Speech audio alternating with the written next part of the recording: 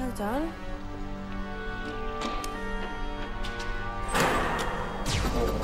Your lords and masters.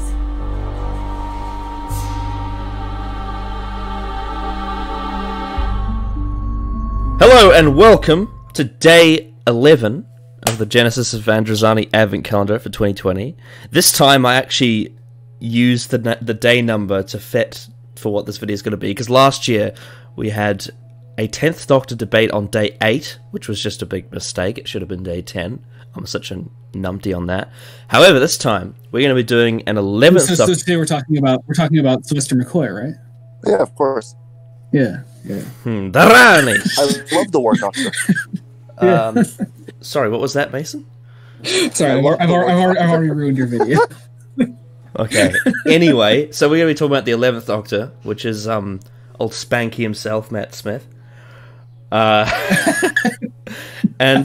objectively the hottest Doctor. No.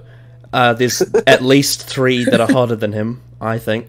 Anyway, yeah, if you've been on Twitter, you'll know that.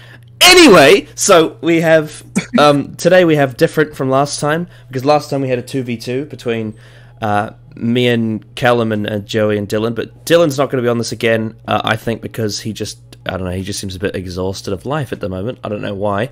I don't think he can be really bothered with the Matt Smith era, I think. Yeah, I know. I never heard him talk for like more than 5 seconds about it. I know. And also Callum told me that whilst he enjoyed doing the video and talking and having fun, he didn't really get much out of the last time. And also, I think Callum's a bit conflicted on this topic specifically, so it wouldn't really work, because I need extremists for this. So this time we're going to be doing a 1v1, and I'm going to be the moderator.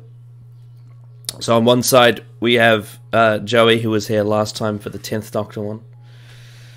Oh, thank you. Yes, and we also have Mason, who hasn't been on the channel before. Yes, hello everyone. Yes, so these 2 Yankee Doodles are going to talk about the most Yankee Doodle Doctor.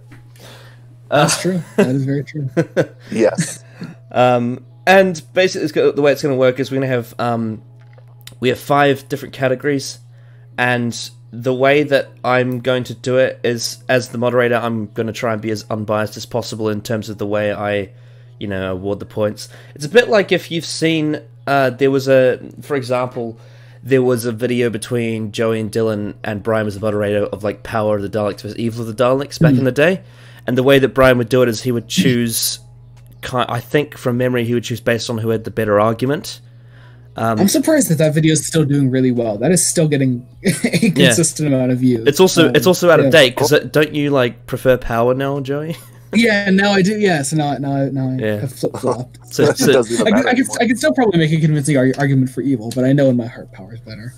Yeah. So if you were to do that video again, it would have to be Dylan versus Brian with you as moderator. Yeah, right. Yeah, but so this is going to be a debate on the 11th Doctor, and the 5 different categories are going to be, firstly, character and characterization, secondly, acting performance, third is the stories, 4 is the interaction with companions, and 5, because last time we did the end of time for 5, so I'm going to do something a bit different. This time we're going to do how he compares to other Doctors and where he ranks, in terms of, in that regard. And, yeah, so... Gotcha. And basically we're going to have... each person on each side is going to have their say for each category, and then after that's done, we're going to discuss it. And unlike certain debates that have been going on lately, we're not going to interrupt each other during the first bit. Okay? Oh my god. Okay. We'll see. Glad we got that out the way. Also, I can't remember. I think we were pretty civilized though in the 10th Doctor one. I don't think we interrupted each other. Yeah. I'm not talking about that debate. I'm talking about something very different. Oh, no. I know exactly what you're talking about. I'm just saying, I think we should do all right. And also, even though I'm the moderator, there's a chance that there's occasionally I might step in and have my own say, but we'll see. I'll try not to sabotage if I can. There's a chance you see. There's a chance. Yeah. Okay. So we're going to start with... Oh, by the way, before we get into that, I'll just let all the audience know that we have polls in the description. You can vote for who you think had the more convincing argument. So yeah, there you go. I never even looked in on how that went last time. How did that go for the 10th Doctor one? Well, if we have time, at the end of the video, I could read out those results if you want. Oh, fun. All right, nice. Cool. I'm down for that. Okay, so we're going to start with characterization, and we'll start on the positive. So we'll go with Mason first. Your thoughts on the 11th Doctor's characterization?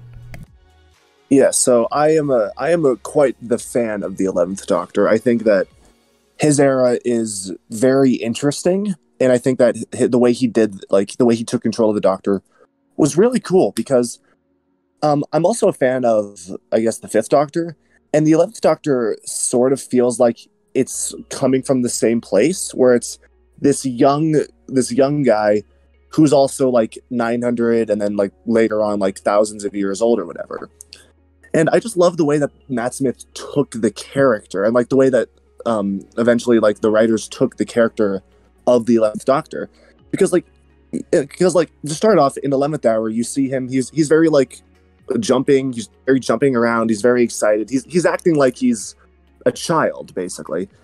And then you could argue whether this was too soon or not. In the next episode, Beast Below, I feel like you really get to see that old man come out whenever like you have the argument with the star whale. And I think that characterizing this Doctor as someone who's like an old man trapped in a young body, I think that it's like, one, it's a great like base idea, and two, I think it's executed not perfectly, but it's executed really well. All right, is that what you got to say on that for now? I think so. Yeah. I think so. And I love the little like, I love the stuff that Matt Smith adds to the character. Like, I know a lot of people think like the bow tie is cool. Like, I know like a lot of people think his like little characterization stuff is annoying. I think it's awesome. I think it's funny. I think it adds a lot of not humanity, but it adds a lot of individualism to the character. All right, Joey, your turn. He's a terribly conflicted Doctor, isn't he? At least on a writing level. Like, thinking of what Moffat and other writers on the staff wanted to do with his character, it's sort of all over the map, isn't it? Because I appreciate the mission statement of a childish Doctor. I think a childish Doctor can really work, and when we dedicate ourselves to that childish, boyish, fun, bouncing around persona, it can be kind of fun if occasionally teeth grating. But every now and then, we want to treat him like some of the oldest Doctors out there, some of the oldest acting Doctors out there. Sometimes they want to give him like the intensity of Sylvester McCoy and the rage of David Tennant, but it doesn't really work, does it? It just comes across as, of course, avoiding the word childish here, but it comes across as just like a kid pouting, and it doesn't seem it's not terribly convincing, first off, because, I mean, I guess we'll talk about acting later, but I don't think Matt Smith properly pulls off the more intense moments of his Doctor. But as far as like I said, like I could definitely get into that boyish persona. But even that persona gets bogged down by, like Mason brought up, catchphrases. The whole bow ties are cool, Geronimo thing. It doesn't do much for me because it seems very forced. It seems very much like we're trying to create catchphrases for the sake of catchphrases, little character quirks, not because they come naturally, not because you just happen to write it in an episode and it happened to stick, because you wanted to frame this character around little quirks, things that people could get on T-shirts, things that are really marketable, and that's probably my main problem with the 11th Doctor. A lot of what he does, says, a lot of what he acts like is very forced, in my opinion. And then of course you get into some of the later stuff where they really dedicate themselves to the old man trapped in a young man's body persona after he loses Amy and Rory, and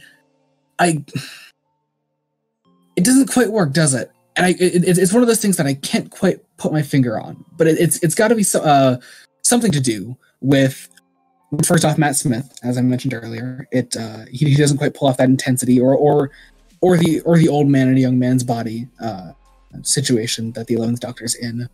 But it seems it has a lot to do with his interactions with Clara. But I know you have companion interactions as a later topic, so obviously we'll talk a bit about that later. But a lot of it just isn't convincing to me, and that's my main issue with the 11th Doctor. He's not completely awful. You know, there are some moments where that mix of boyhood and being a grown up, you know, where that blends quite nicely. Like the Doctor's wife. I think that's a prime example of it.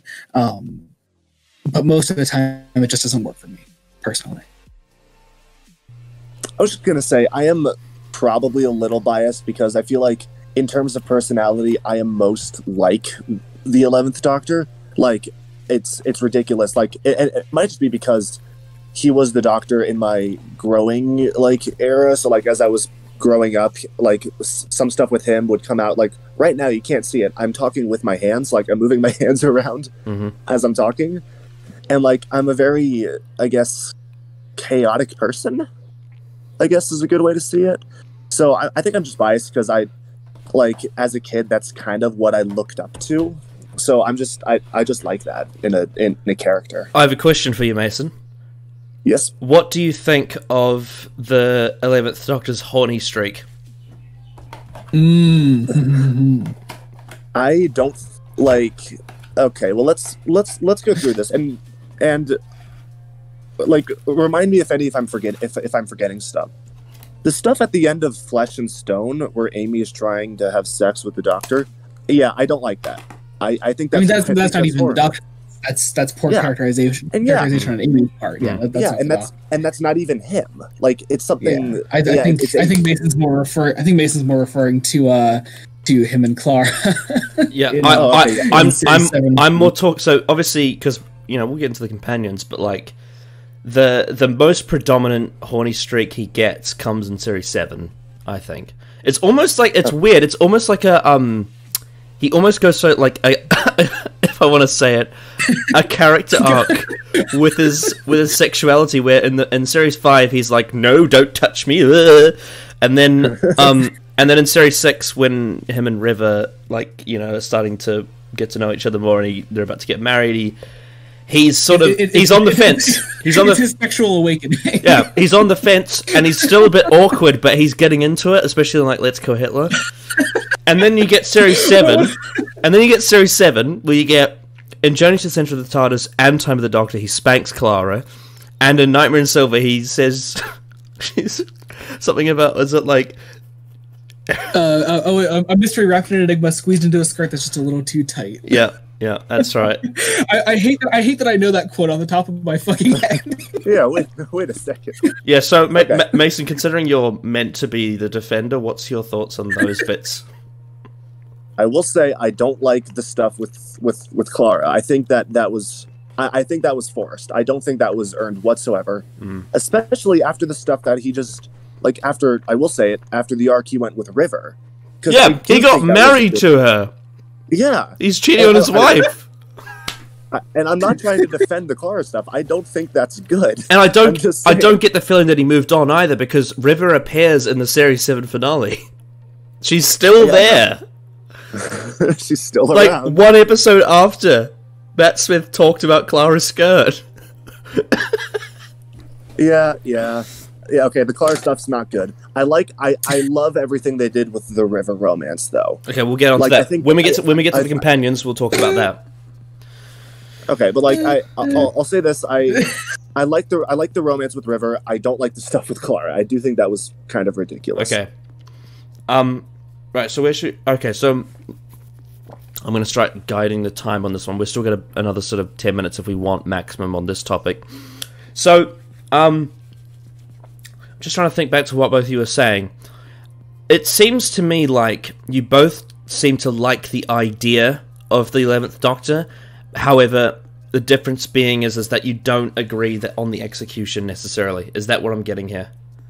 That's the problem with a lot of Doctors, isn't it? Every head writer or showrunner going into any Doctor's era has a pretty solid idea for what their Doctor should be, but when it comes to actually executing it, that's where you run into trouble. Every Doctor has a very clear and distinct personality, but when you bog down a childish, fun, bouncing around Doctor with really corny, cringy catchphrases and slapping his companion's ass multiple times and having this weird sexual relationship with River Song, who we only just met chronologically. It's I don't know. It's weird. It's really weird. It's so all over the place. And I just can't handle it. So the reason why I think I make a pretty decent moderator here is that throughout my time on watching the show, I've been on both sides of this fence. I think when it was first coming out and I was a teenager, I was more on Mason's side. I was very big fan of the 11th Doctor, and then at some point, like it just around a couple of years ago, I just started to scratch my head a bit, and I was like, this doesn't feel the same as it did before. And then it just seems like as the years go by, he just would slide down, you know, on my rankings. I can't help but feel like I had something to do with that, didn't I? Not a huge amount, but it was definitely in regards to the second category, which we'll get to after. You definitely pointed out some things I didn't notice before, but for the most part, it just came down to I think it was in 2017 when I rewatched all of New Who, especially when I got to Series 6. I was like, there's something about this comedy that just rubs me the wrong way, and I can't get into it. Just something doesn't work, and it is one of those situations where it takes a while to just pin it down, just get it just right. And especially because I was watching New Who all in one block, and like I know we've already discussed this at length before, but watching Chris Eccleston and David Tennant right before Matt Smith, they're such like their characters are so what's the word? Intentionally, directly, like endearing to the audience, if that makes sense. Like they are designed to appeal to an audience in a way that kind of makes them a bit too human, which is part of what some people criticize about them, especially Tennant. But I recall on that rewatch, I was so just I could sink my teeth into their characters. Whereas with Matt Smith, he has a lot of idiosyncrasies, which does make him a bit alien.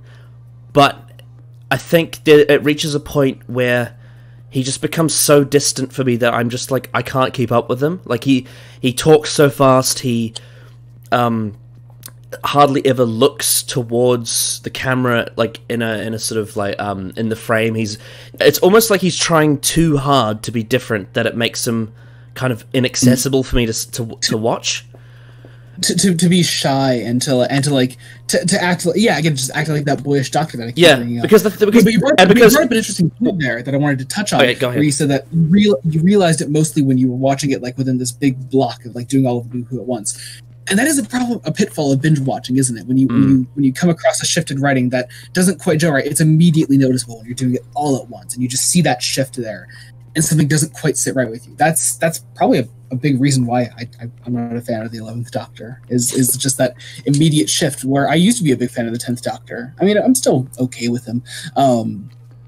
But yeah, there is just a noticeable shift in his characterization. And even if you're a fan of the 11th Doctor when he first steps onto the screen, just that shift from Series 5 to 6 is noticeable. Oh, yeah, definitely. I recall specifically, like, in Series 5, there's hardly any darkness. It's all very... the entire series, for the most part, he's very wizardly.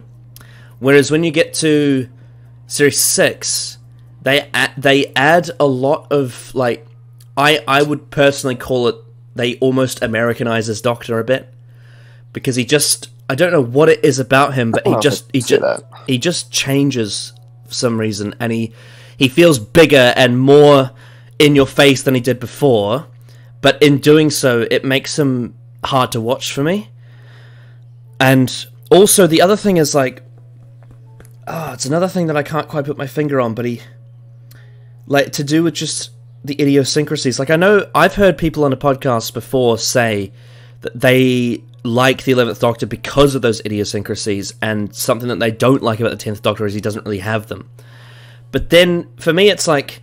But I'm more interested in knowing what the characters' motives are and what they want and what they dislike, and they're sort of...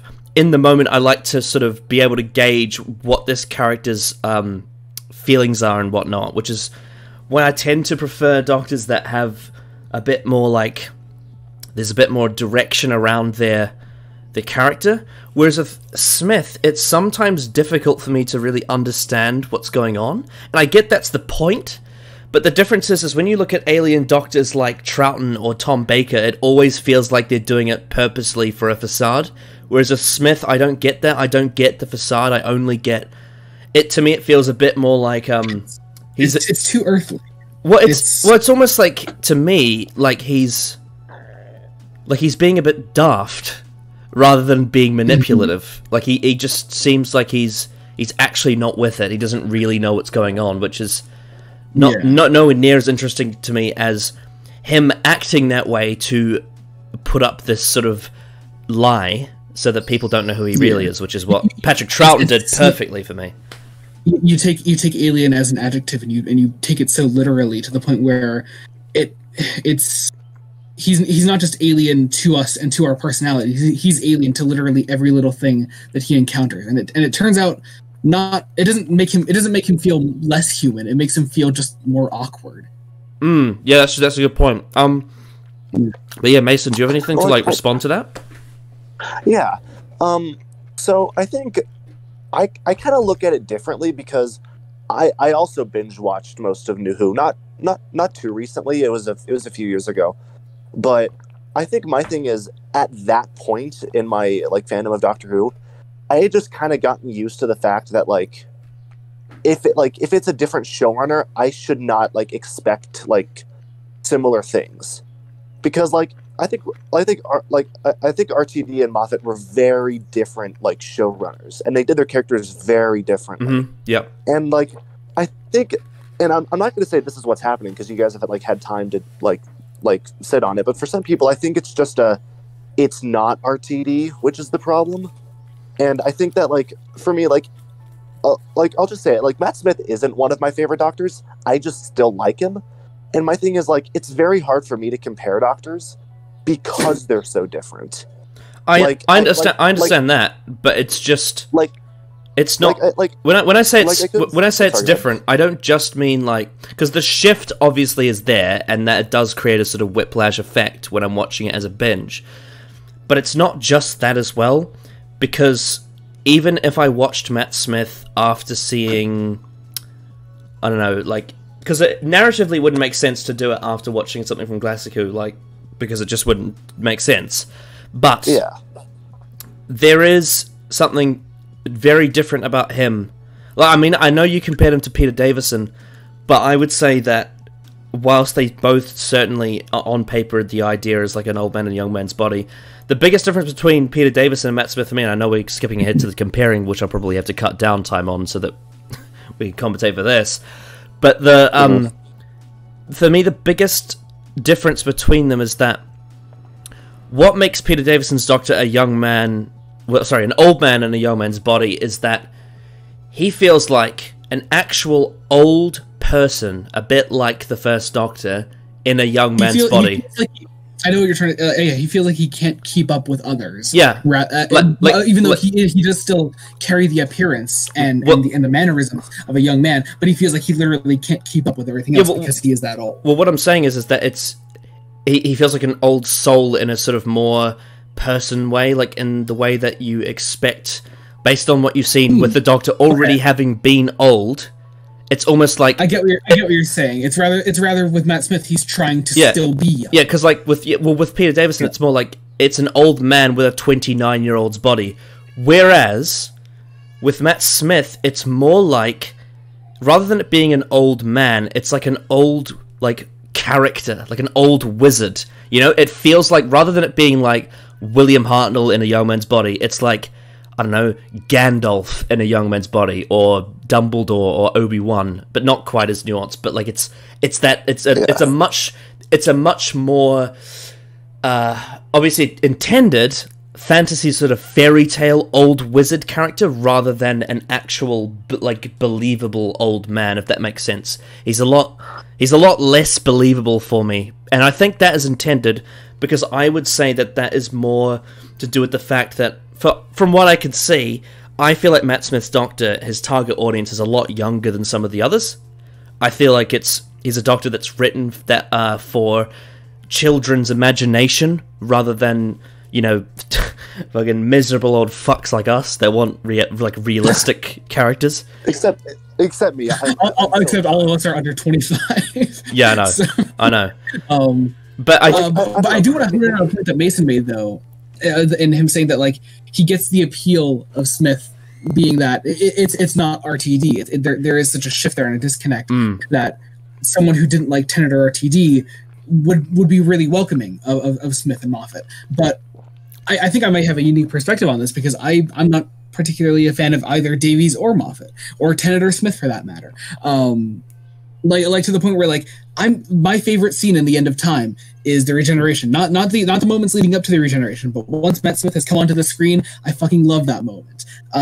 Do you? So to counter that, Mason, I think more of my problem lies within the character, not that it's no longer something that I loved.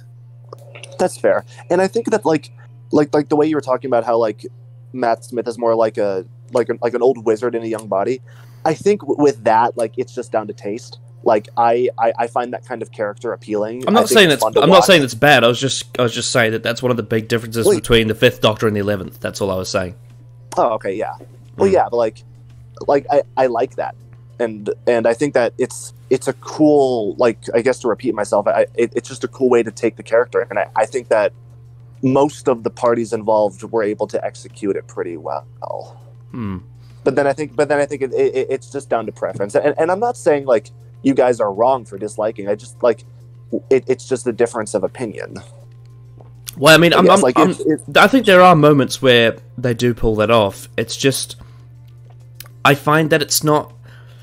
It feels to me like that character, like when you get the moments where he is that old sort of wizard character, it's not really his full-time character. It's only in the moments when it's required. Whereas, because the rest of the time he doesn't feel that old to me, he feels quite young. And that's the problem I have, is it's not as consistent as I would have hoped.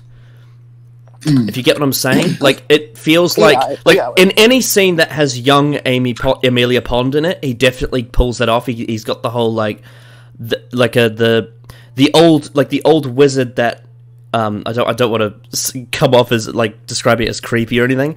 But what I mean is the old wizard, that understands children. Do you know what I'm saying? Mm-hmm. A bit like Gandalf and Frodo or something like that. It's along that line, and it's the kind of character where like he talks to children and you would believe it. Like you would believe he would actually enjoy it, and not in a creepy way, and just like a genuine I am a childish old man way. And I think that's when they pull it off. The only problem I have is that when you get rid of that element, and he's just and it's more week-to-week stuff, a lot of that gets removed, and he just becomes this really oddly sexual, idiosyncratic, awkward person, and I don't really understand it. Well, like I think that the old man that like gets children, I think that's more consistent. I think that where it comes into combat is like it's this like nice character that like kids would want to hang out with, but he's facing like these really serious situations, so he has to like shut it off, because like if he were to come across like that, like it's not like Trout where like he wouldn't be taken seriously, but like he would not be taken seriously, and in those situations he needs to be taken seriously. Joey, is there anything else you want to say on this specific topic? Oh no, I said everything I want to say. I feel like I covered all my bases. Yeah. God, I'm not really sure. In terms of a verdict, I don't really know where to go with this one, because I feel like it's just a lot of it comes down to how much you can suspend your disbelief. I think is the big determining factor. Between them, it's almost like, can you actually believe this character? Because that's kind of where I feel like the part of the reason why I've shifted is that when I was younger, I could suspend my disbelief with this character, whereas now when I watch him, I can't, and that's probably where the difference comes. So I don't know. I'll give you both a point. Yeah, I get that.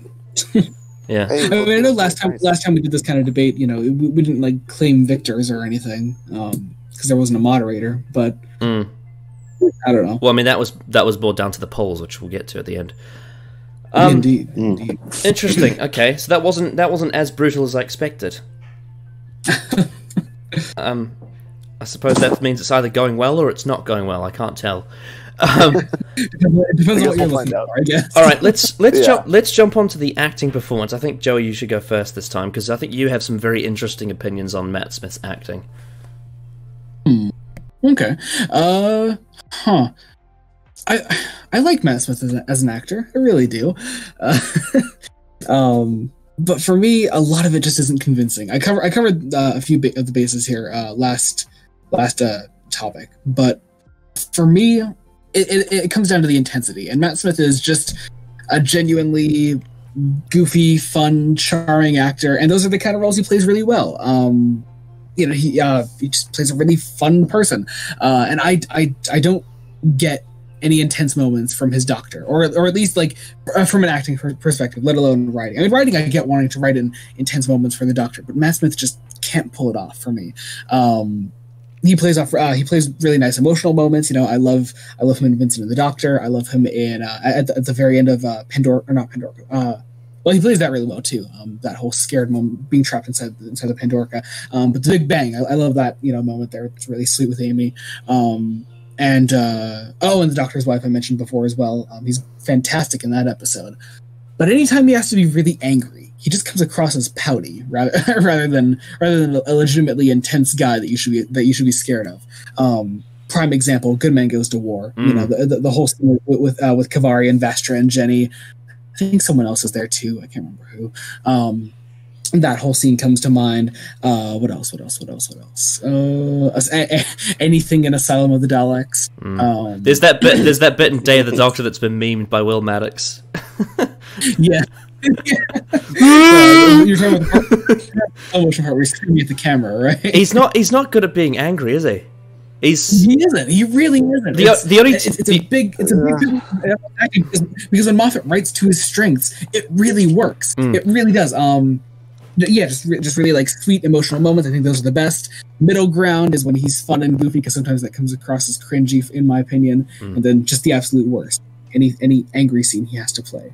Can't get into a lot of that. But for the most part, I think he's a great actor. Just occasionally miswritten, which I guess technically isn't his fault, but it doesn't make his performance any better. Interesting. Okay, there's something you didn't mention that I'll mention after, but we'll go with Mason next. So, I will say, I mostly agree with you, Joey, about, how, he's mostly good. And I do think he is better when the madness isn't, over the top. I keep talking about it, that scene in The Beast Below where, he's, genuinely, upset with Amy about, whatever happened. I think he plays that really well. This angry character. And then it kind of boils over towards the end, and I do take that seriously, because I believe that that's this character who is having to face this impossible decision, and I think Matt Smith plays that that concept and that the weight that would have on a character. I think he plays it really well, and I will say sometimes it can be a little over the top, but I think for the most part in scenes like that, and most of his speeches, I think he's able to pull it off without sounding too comedic or accidentally comedic. But or the scene with Journey to the Center of the TARDIS, where he's, and I know I'm in the minority in liking that episode, but in the scene where he's he thinks he's gonna die, he's shouting at at Clara because he just wants to know who she is. I can genuinely see I don't know how long they'd been traveling together, but I can see days and weeks of this question burning in the back of his mind, just coming out full force. And then when Clara's just I don't know what you're talking about, and Matt Smith as the Doctor is oh, okay, you actually don't know, and he's okay, I'm sorry, I'm so sorry, I didn't mean to unload all that on you. I think he plays that really well, and I just think I love his performance in scenes like that where he's able to what? Nothing. I'm just fucking Journey to the Center of the TARDIS. I can't get into his performance in that, especially the whole bit where he traps the crew people inside the TARDIS. I fucking hate that. you already mentioned the scene where he's like berating Clara about like who she is. That I don't find that convincing. I would say that. Connor, I just remembered what you wanted me to talk about. Fucking Mr. Clever, right? Is that it? No, that wasn't it. But yes, that is a problem. Oh. Okay, I will stand here and say I do not like Nightmare in Silver. I do think Mr. Clever is kind of. You know what really irritates me is that Nightmare in Silver for me is by far Matt Smith's worst performance, but then right after it comes his best performance in Name of the Doctor, which is really strange. Yeah, that is one of his best in Name of the Doctor. Yeah, most definitely. I can agree with that one. But the reason why I think Name of the Doctor works so well, especially with the intense moments, is it's not excessive. It's really controlled, and I think that's where he's at his best. It's also not necessarily him angry. It's more scared than anything else, and he does scare people too. Yeah. So because now with the moments where he's the idea is that he's an intimidating doctor, it seems to only really work if the person he's trying to intimidate is like physically smaller than him. So like someone like Carla Jex or Clara. Whereas if it's like in A Good Man Goes to War, where everyone is so much like stronger than him, it just comes out as really strange how they're all threatened by him. To me, I'm like, right? I don't find it believable that they would actually be scared of this guy, because he's not really that scary.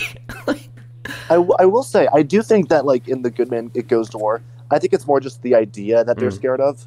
And it's just like, oh, the doctor's here, and they really haven't had time to be like, oh, the thing was just this guy. The thing he's writing is it gets on this idea of the doctor is the doctor no matter what he looks, sounds, or acts like.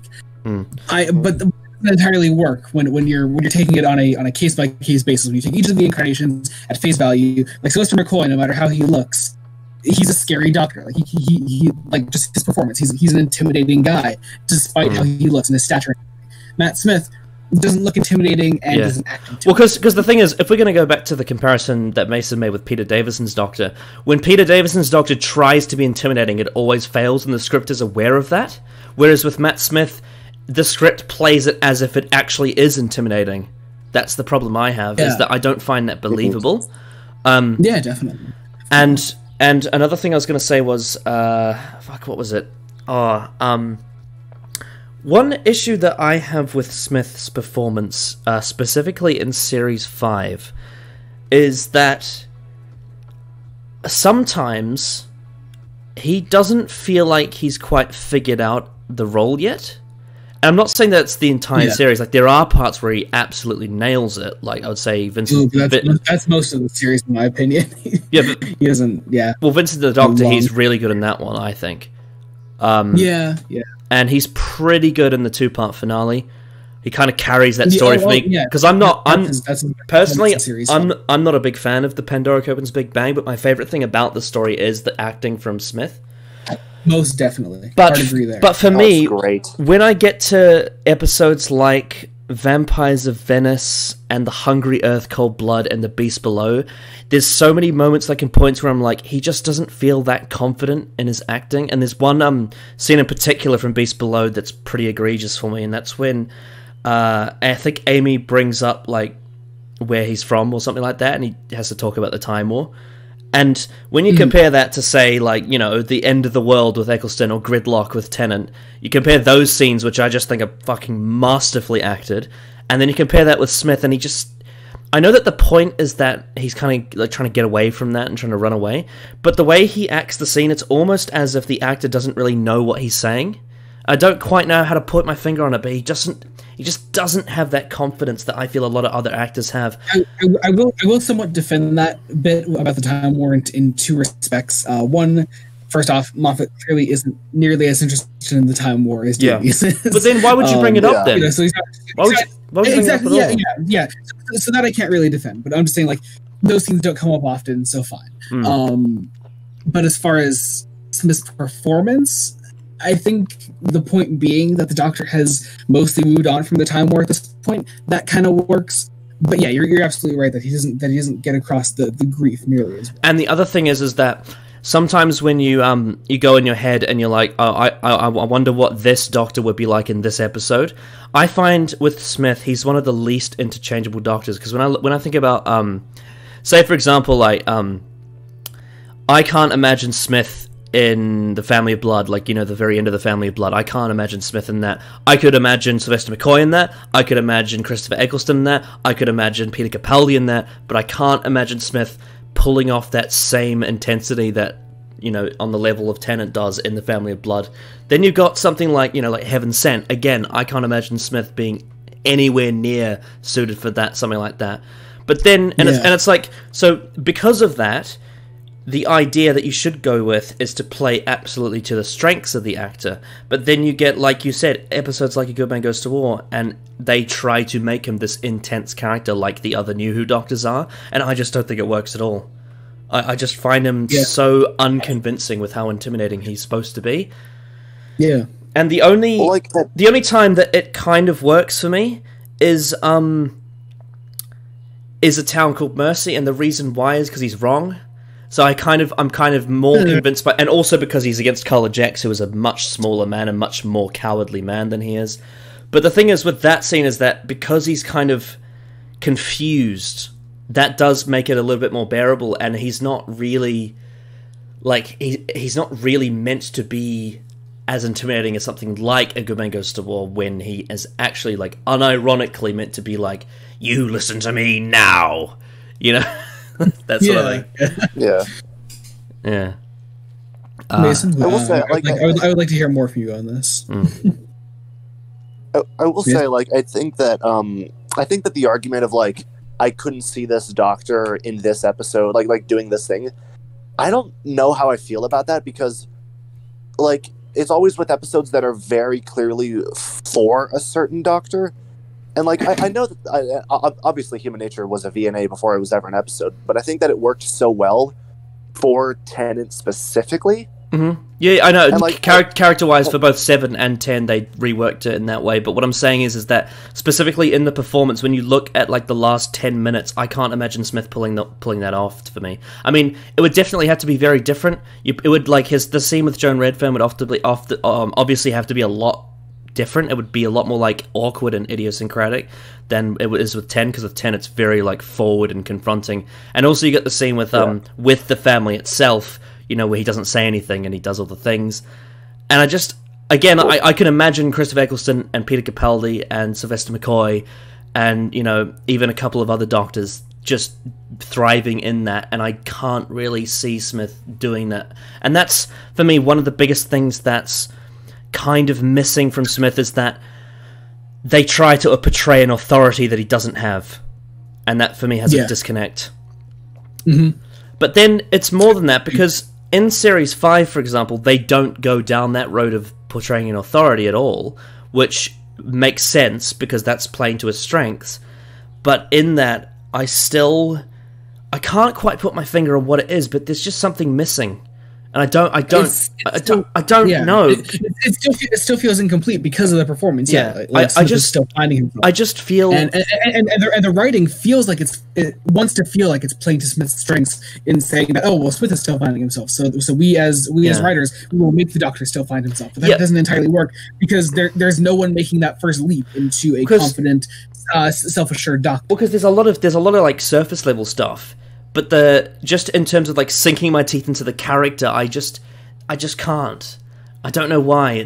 There's something about him that doesn't feel complete at first, and then once you get to later on in his run, and they do kind of flesh out his character, there's a lot of inconsistencies. There's a lot of things I don't like about what they do with him, with, like, a lot of the sexual stuff, and I don't know.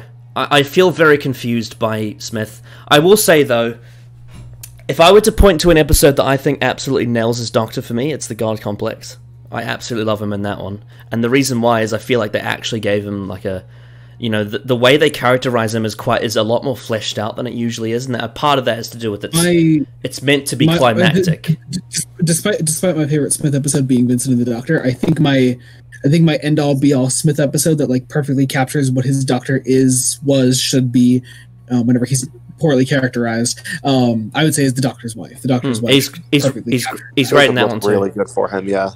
He's great in that one too. I will say, like, I've never looked at Matt Smith's Doctor as the kind of person who liked being, like, in authority. So, like, whenever he would, like, try to do it, I feel like it was coming across like as a character who's obviously like uncomfortable with the fact. I never saw that as like the actor.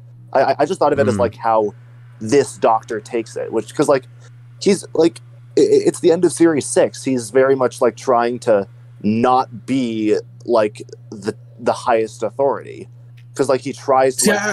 I would even argue at that point in saying that if he's uncomfortable with being the authority figure, then that's even more detrimental because you're just feeding more into that awkward, uncomfortable Doctor that doesn't have any self-confidence.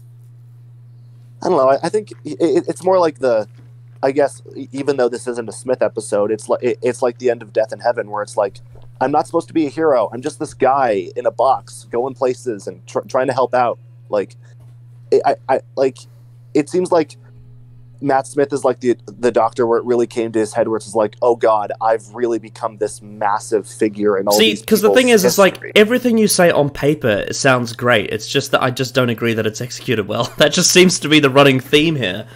That's fair, and I do think it's executed well. So I guess again, it's just down to taste with this sort of thing. Yeah, God, this is. Yeah. It's frustrating because I'm like, I find it difficult to actually argue with you because I don't just necessarily disagree with what you're saying. It's just that I just don't like the way that they did what you're saying. That's fair. Yeah. Yeah. It's tough. Because I can, like, with Smith, whenever I watch him, I'm like, I can see why someone would like this, but I'm just like, I struggle to really get into it. That's the problem I'm having.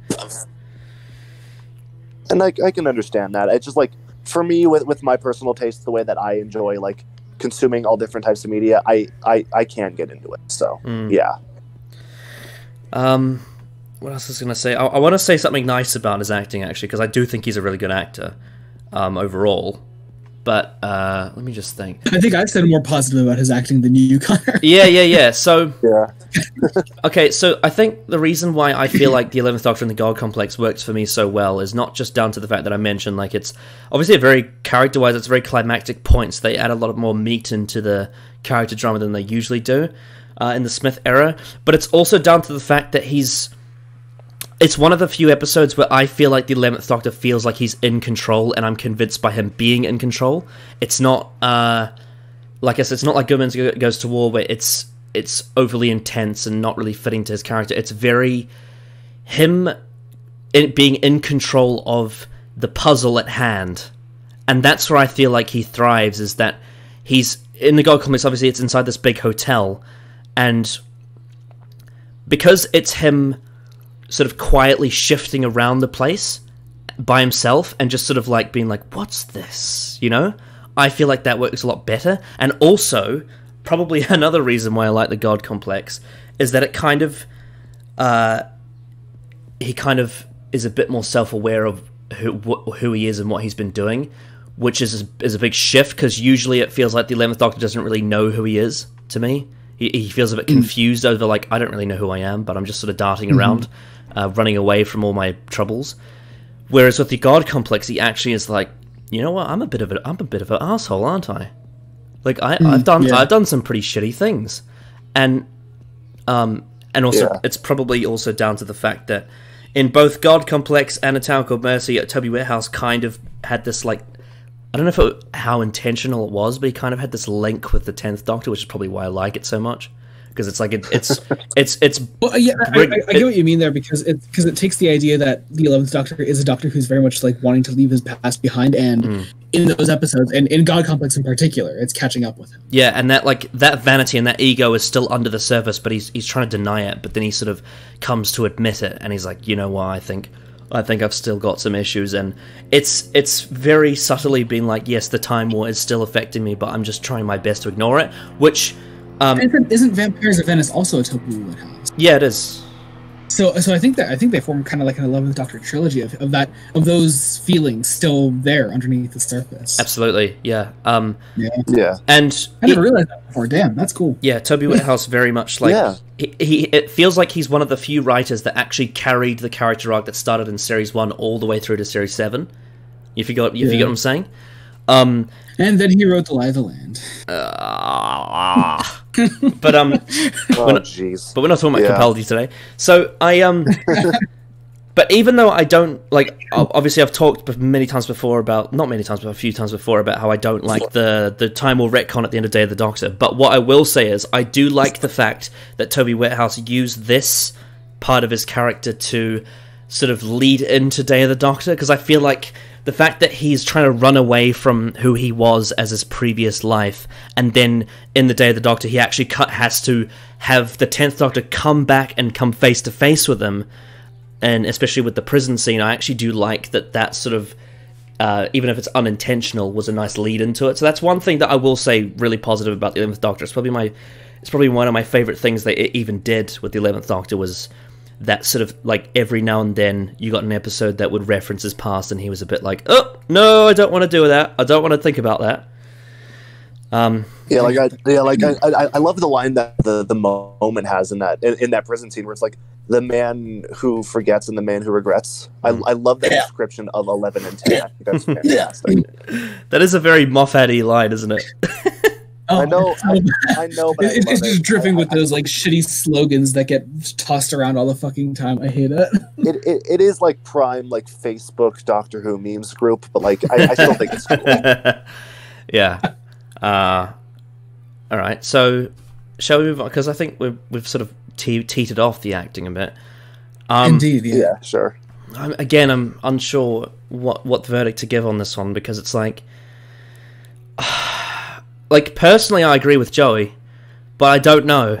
I don't know how much of this is down to just my perception of him, or it's down to an actual, misdirection. I don't know. I might have to just let the audience decide on all of these. I was about to suggest that, actually. Should we even bother doing personal points and just leave it up to the... Yeah. We'll let the audience decide the verdict on this one. Right. This time, so last time we did this, we dawdled on a little bit too long for this section, but I will just ask, you can talk about stuff if you want to, but I would say try and keep this a bit structured. So the third category is the stories. I think is a very interesting thing here. So a very broad topic. Yeah, so yeah. I will let Mason go first. So, stories. I'm just gonna go over episodes real quick. I'm not gonna go through all of them, but I'll just give general opinions. Me and Joey were talking before we did this recording, and we found out that I like basically all the episodes that he dislikes. So I'll just say the episodes. Except for Nightmare in Silver. Yeah, let's kick off with some common ground. Nightmare in Silver is shit. Yeah, I don't like Nightmare in Silver. I don't like Victory of the Daleks. Mm-hmm. I don't like the Silurian two-parter that much. Mm-hmm. But I feel with that, it's not a violent dislike. I'm just kind of meh on it. I would consider it. I would consider it below average. Silurian two-parter. Okay, I would. I would probably consider it average or below average. So I noticed that so far the things that you dislike, you've brought up Cybermen and Dalek stories, which is a very good point. Is that I feel personally, the Daleks and the Cybermen and even some other classic Who villains are part of one of my biggest beasts of the Smith eras. I don't think that they handled those elements very well. What do you think of Asylum of the Daleks? Because that's the only one you haven't mentioned. Asylum, I kind of like it, but I see where people are coming from, and I do think I think the biggest problem with that episode has nothing to do with the Daleks. It's to do with the divorce plotline with Amy and Rory, which I'd completely forgotten until before this recording. Joey brought it up again. You're welcome. But yes, thank you. I appreciate it. See, you're trying very hard to get me to dislike that episode. See, it's funny, Mason, because of the 4 Dalek and Cybermen stories in the Smith era, Asylum is actually my least favorite of those 4. Really? Yeah. And to be fair, it's not by a big distance, to be fair. The other 3 are, very close to it. But I actually the reason why for me is that Asylum of the Daleks, to me, is just...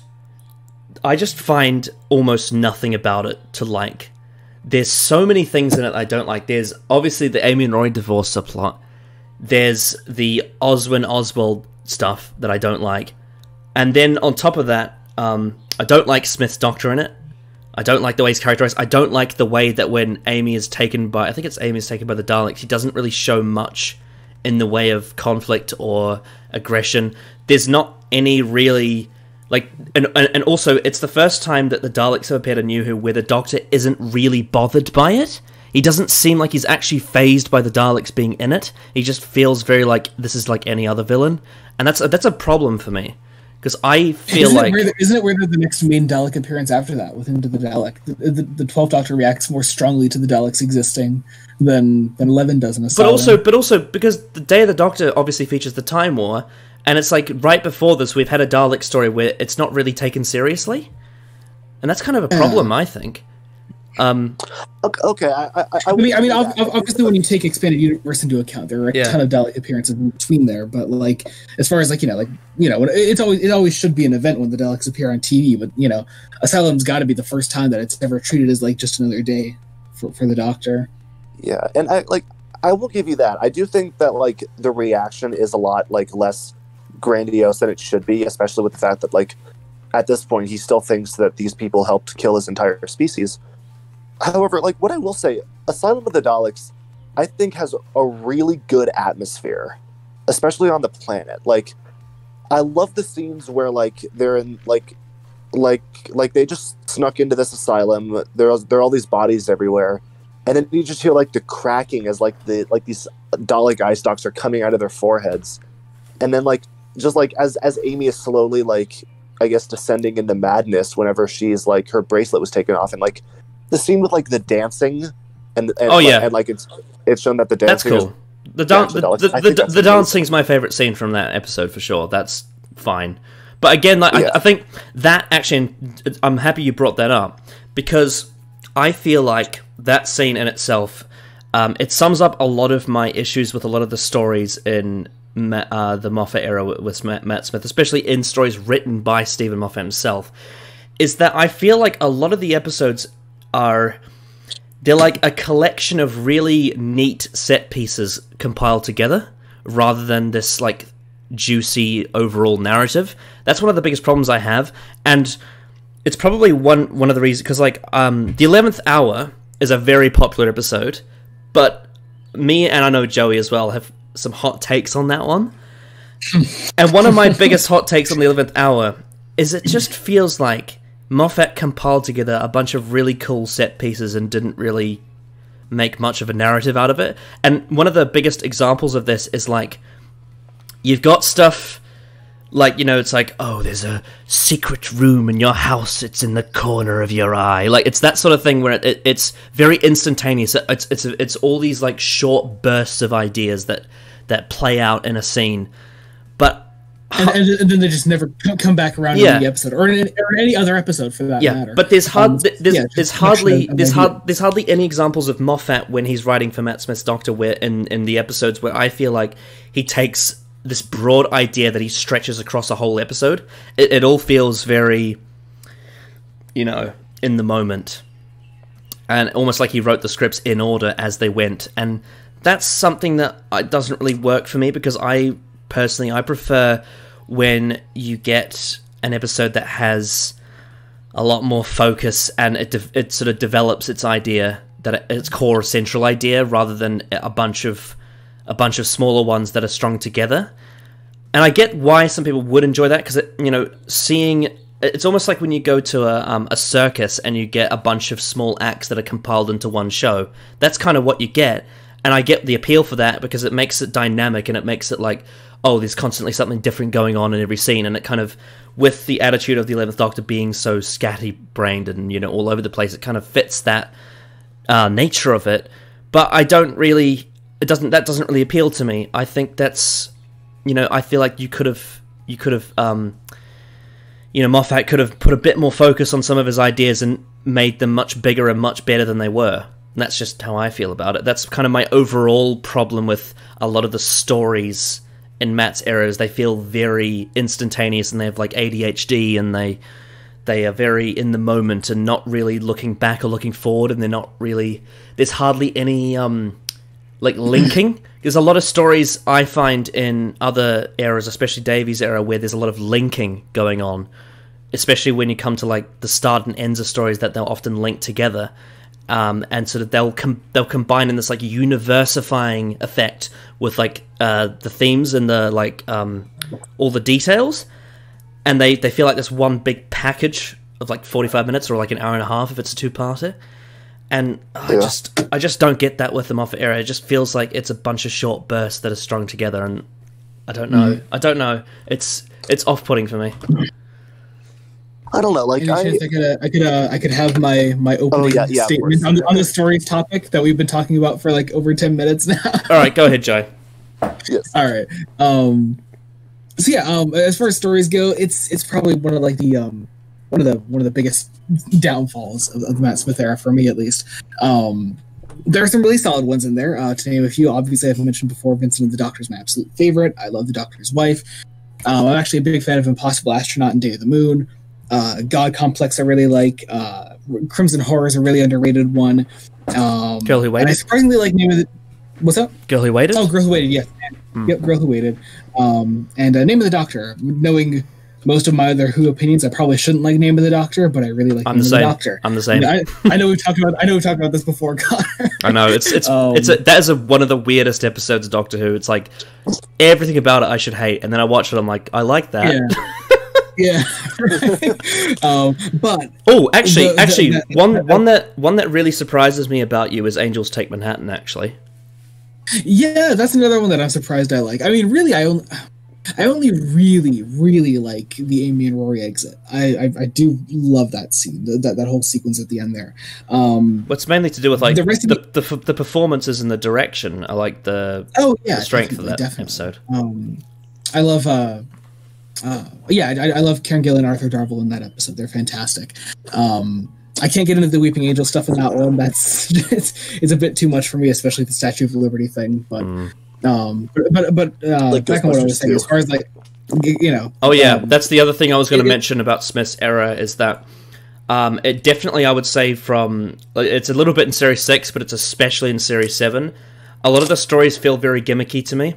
They're not really It doesn't have that like sort of Doctor Who-iness of like this is a bizarre concept that we're exploring. It's more like this is a Hollywood film genre you've seen before done in Doctor Who, and it's not as creative to me as a lot of the other eras in that regard, I find.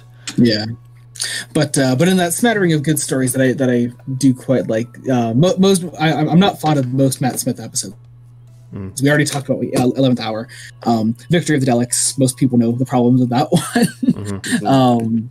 Hungry Earth Cold Blood, obviously Doctor Who and Silurians being one of my absolute favorites. Hungry Earth Cold Blood does not sit right with me, though I have softened on it over the years. The Craig episodes, Lodger and Closing Time, despise those things. Fucking hate them, especially Closing Time. Because it has the Sidemen in it. Curse of the Black Spot. Another big one that I despise is fucking the Rebel Flesh and the Almond. Oh yeah, that's my least favorite. That's my least favorite Smith story is the Rebel Flesh. Really? Yeah, I hate that one. For me, my least favorite flops between that and Doctor the Widow in the Wardrobe. I hate both of those. What else is there? Good Man Goes to War. I don't like. I like bits in Good Man Goes to War, but not many. There's that scene where that side character I don't know the name of dies. That's a good scene. Oh yeah. That's really good. Yeah. Let's Kill Hitler as well. Oh, I forgot about Let's Kill Hitler. No, I could have got my whole life forgetting about Let's Kill Hitler. It's great. You guys are just mean. One thing that I recall when I watched your marathon, Joey. One thing that I was really surprised you didn't have a lot of dislike towards was Wedding of River Song. I knew you were gonna fucking say that. I'm surprised by that one too. Because I can't stand Wedding of River Song. It has its moments. I don't like it, so to speak. It's just. I'll just jump in real quick. I think actually me and Joey have the same opinion on Wedding of River Song. It's very conflicted. Yeah. I think most of the build up is fine. I love I love how like time, you know, like crashing in on itself is played out. I think that's really well executed. Is it? I thought it was just a bit like a bit too slapdash for me. I was a bit like, oh, is like a train going inside a pyramid and Winston Churchill's wearing a toga or something? I mean, it's stupid, it's ridiculous, it's out there, but it is meant to be the backdrop of the whole story, and just to like throw those things out there and just have it like be the setting. I just think it's an absolute mess. Like, I can't think of one thing about that episode that is just even remotely focused. Okay. The Brigadier scene. I think that's a great scene. Okay, yeah, to be fair, but then again, that was ruined by Death in Heaven with Cyberbrig, unfortunately. Well, yeah, but I mean, come on, we're talking about the Matt Smith era here. I think that's a great scene, and I think Matt Smith actually plays that really well. That's the best. That's the best scene in the episode for sure. But again, it's so out of left field. Like it's all this. I mean, I suppose it kind of fits like with what they're trying to go for with the whole like him messing around and then he gets interrupted by reality. But I don't know. I don't like the way Wedding of River Song like treats its narrative. It's just so. I don't, because I get the whole idea that Matt Smith's Doctor is so scatty-brained and going all over the place, but I don't like it when the actual episode itself it takes that point of view where the actual narrative of the storytelling is scatty-brained. That's when I find it gets a bit too much for me. Yeah, but to be fair, also I think most of that happens in the second half. Like, you know, when it's just all over the place. As opposed when he randomly visits that Dalek and then plays chess with Mark Gatiss and then. Yeah, that's true. That's barely even remember that stuff. Exactly. I mean, that's the thing is that like it's hard to remember what happens in that episode because it's just so messy. Yeah, I mean, like I said, like I'm okay with it. I just don't utterly despise it. Right? Because I again, like I was really disappointed by like, it's all in a parallel universe. It's like, so why is this, like, Madame Kavarian not still alive in the real one? And it's like, what's the hell the Silence doing? Why do they have to get married? Why do they have to touch hands? And then you got the fucking tessellator, and it's like, look into my eye. Well, Madame Kavarian is alive in the real world. I know, but that's... I know, but it's so weird. It's like, it's so inconclusive. Well, yeah. Okay. Well, my Big Finish addled brain knows that there is an answer to all that. See, but that's the thing is that I feel like Big Finish, you know, like whilst I appreciate when Big Finish like fills in gaps and does like expand on all this stuff, I don't like it when it's like you have to rely on Big Finish to get the answers. Oh yeah, I'm not saying that was a defense for the story. You were just confused by the Kavarian thing, and I'm just saying if you listen to Diary of a River Song Series 3, it covers all that. Yeah, I've got to spend all this extra money. It's actually the best volume of River Song. I would highly recommend. All right. Okay. Yeah. But again, also going back to what I was saying about like Moffat being very instantaneous, the whole thing of I honestly believe that when Moffat did the whole thing in Impossible Astronaut of the Doctor being shot, I am genuinely convinced he didn't know what the answer was when he did it. I don't think he... I agree with that. Yeah. I don't think he knew what the finale was going to do to answer that question until he got to writing Let's Kill Hitler. I don't think... I feel like maybe he had like 60% of an idea. Maybe. Well, I don't know. I don't see how anyone could plan out that storyline and see that ending and be like, yep, that's going to be the end, that's the answer, that's convincing enough, that'll do. I just don't get that. Yeah, I mean, it just makes sense in a broader, in a broader context. Like when you know all the answers, like Impossible Astronaut does make sense. But yeah, he definitely did not know the answer to it. But it's so like it's like as a viewer, as someone who's invested in the storyline, it just doesn't. I don't see how you could be satisfied by the answer. Like, I just don't get it. I'm not telling you I am satisfied by the answer. I know. It makes sense. I'm venting. I'm going off. But like, anyway, if I would check my list of stories I dislike to piss off Mason, Asylum of the Daleks, I think that's where I left off, around there. Bells of St. John, I don't know how anyone could like that fucking story. Journey to the Center needs no explanation. This hurts. Rings of Akaten, I do really like Rings of Akaten. The very end. I really don't like the very end. My biggest problem with Rings of Akaten is it tries to do character drama, but it's so corny. Like the stuff with Clara's parents is just like, it it was a perfect day, and there was that one leaf that fell off that one tree to see that one person, and it's just like, I can't stand this. I can't stand this. Hyde's second half can fuck off. Hyde is okay when it actually carries the haunted house atmosphere, but then it loses about halfway through, and the whole episode can fuck off. And then there's Journey to the Center of the TARDIS. Yep, and then there's Nightmare in Silver, hate that one. Yeah. And drumroll please, Time of the Doctor. Oh yeah, is an absolute piece of that. Oh yeah, Time of the Doctor can the fuck off. Mason, what's your thoughts on Time of the Doctor? By the way, I'm interested to know because I've been on. I like Time. I like Time of the Doctor. There are like some jokes I think that are not good. Like I don't like the Doctor being naked thing. I think that's kind of ridiculous. But I like this idea. You mean that thing that lasts for like a third of the episode? Yes, exactly. But like, there's other stuff that's going on, I think, and I don't think that like ruins the whole episode. And I love this idea of him being stuck, or not even stuck. He's just here because he knows he will be, and he's just like so much stuff is like trying to kill these people. He's like, all right, nope, I'm staying here, and I'm gonna try to save as many people as I can. There's one thing I will say. There is one Joker from Time of the Doctor I do really like, and that's when I don't like the bit where he goes bald. I think that's a bit weird. But the part where Clara says, "What happened to your eyebrows?" and he says, "No, they're just delicate." I did find that quite funny because Matt Smith does have very delicate eyebrows. I thought that got a bit of a laugh out of me, but that was a diamond in the rough for that one. Literally, the only thing I like in Time of the Doctor is Matt Smith's speech about like moving on and like.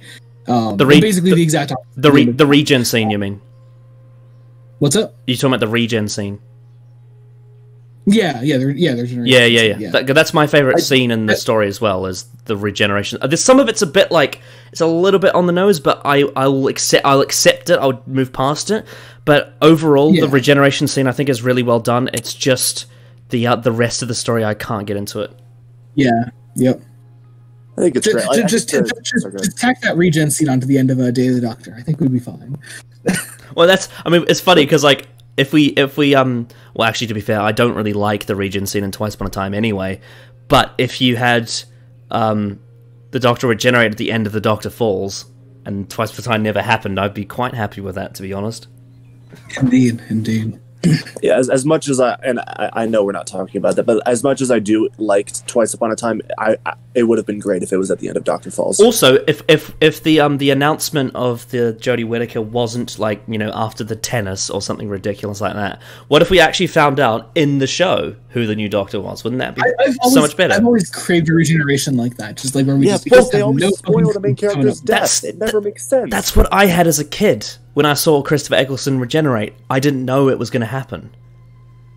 Oh, that's awesome. The same thing here, but I didn't know. But I think we all know. I didn't watch Doctor Who until I was a teenager. Yeah. So, but I had no clue like what was happening in the show. So yes, I had the same thing with Eccleston there. I had no clue who was coming up next in the thing. So yeah, I just like it's. I mean, to be fair, I did know that Tennant was the next Doctor because by that point it was like 2007 or 8, but But I didn't know that regeneration was a thing. So that was the only time that I was actually surprised by it, because I was like, what? What's going on here? Because I used to think it was like a James Bond thing where you watch the next episode and it's a different actor. But that's not what happened at all. It's actually a transition. And so that was the only time I've ever watched Doctor Who and seen a regeneration and not known it was going to happen. And I don't think I doubt I'll ever get that feeling again. Although to be fair, there is Night of the Doctor. That's the closest we've been. That is the only other time I've been surprised by it. That is true. To be fair, also, I think if anyone were to ever try to pull off a surprise regeneration, it would be Chris Chibnall. Absolutely. Although to be fair, we have had a few fake out ones that did catch me off guard, like Stolen Earth and Impossible Astronaut and Lay of the Land. Yeah, but then you're just pissed off when they and Impossible nothing, Place. so. Impossible Astronaut. Yeah, I did say that one. Yeah, so I do have one more thing to say about the stories real quick, and it's something that I never hear anyone talking about, but it's always stood out to me. I think almost every time the direction and the atmosphere is really good for me. I feel like the episodes always make me feel what I'm supposed to be feeling. I mean, it's certainly stylish. Like, I'll give it that. It's a a stylish era in terms of its like direction for the most part. But that's, you know, I think... like there were more episodes in the Matt Smith era that like genuinely like made me like nervous or like well no not nervous but like not scared either but like unnerved, I guess. Well, it's kind of that like there were more scenes in the Matt Smith era that did that for me than basically any other era. Like at least I do get what you're saying, because it does have this like on the surface level in terms of like the production and everything. It's really well made for the most part. There are certainly elements of certain episodes that I don't think are well made, especially all the green screen in Wedding River Song is not well done. But like, you do have a point in that the production values are very good, and it's not just expensive like the Chibnall era is, because the Chibnall era is very expensive looking, but I think a lot of the episodes are quite dull in terms of its style. Whereas with the Smith era, you know, the production values are enough to afford it to look really good.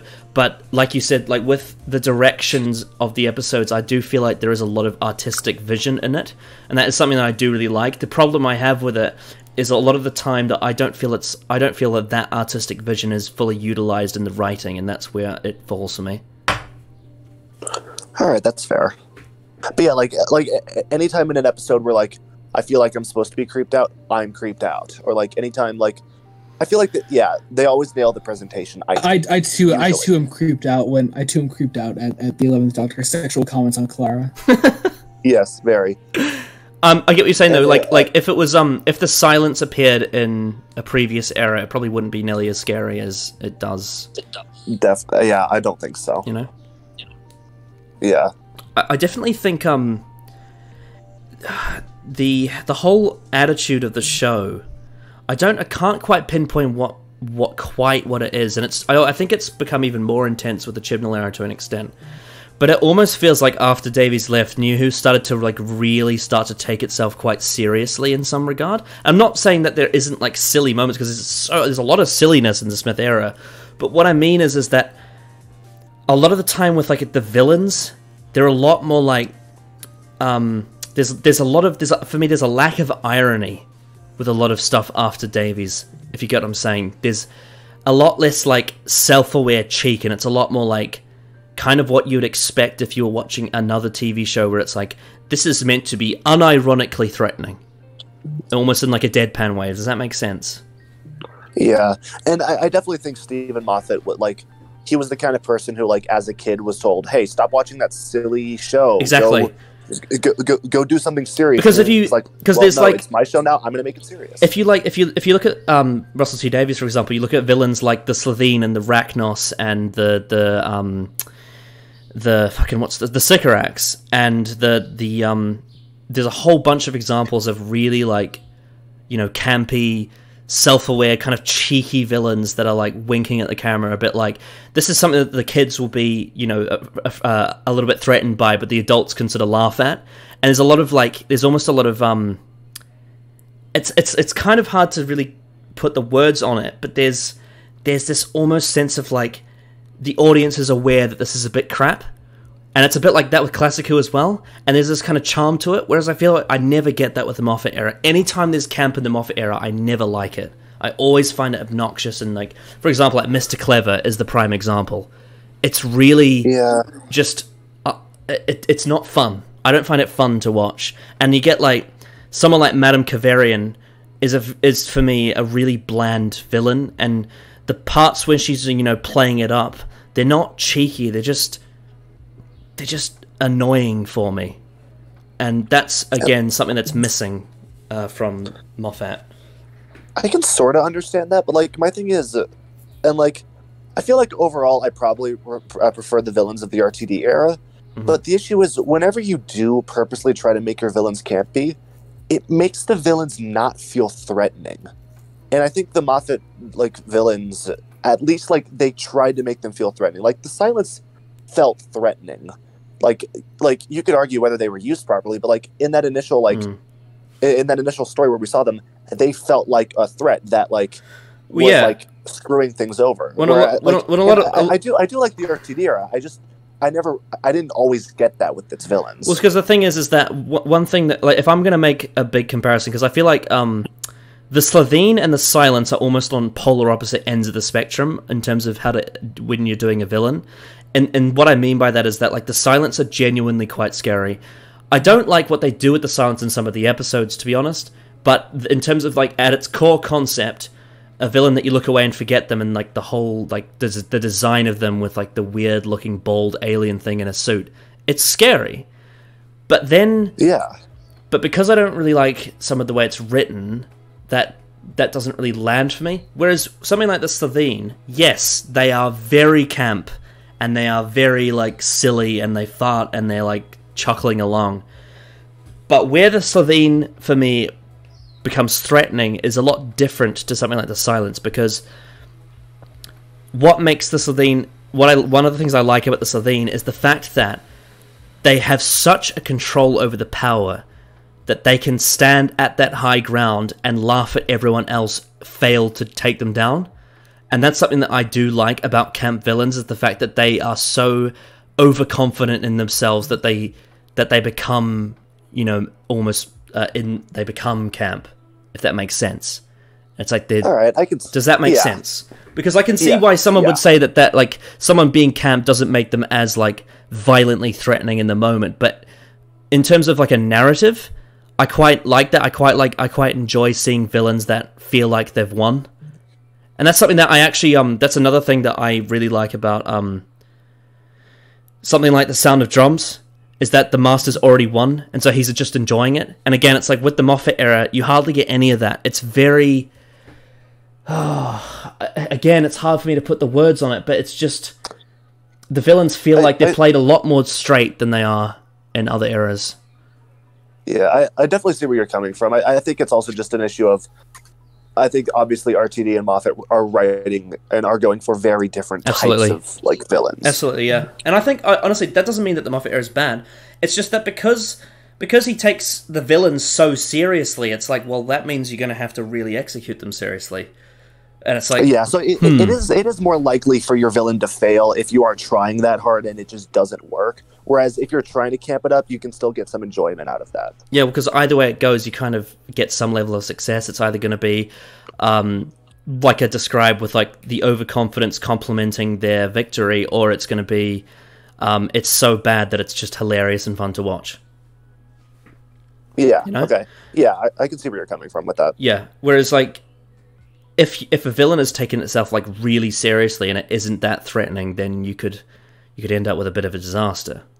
You know, and, like, I will say, I do really like Hyde, and, like, I like all of it. But I do think, like, once we see the villain up close, I don't think they should have shown the villain at all, because it's much scarier when it's, like, fast motion blurred in the background, and then you see it, you're like, oh, okay, and, like, it's still creepy looking, but then the 11th Doctor's like, ah, yes, Romeo, look at you, and it kind of devalues the scariness, and, like, I don't think it does it, like, immensely, because I still like the scariness of the episode. It just kind of devalues it a little bit, so I will give you that. There's also two other issues I have with a lot of Smith stories.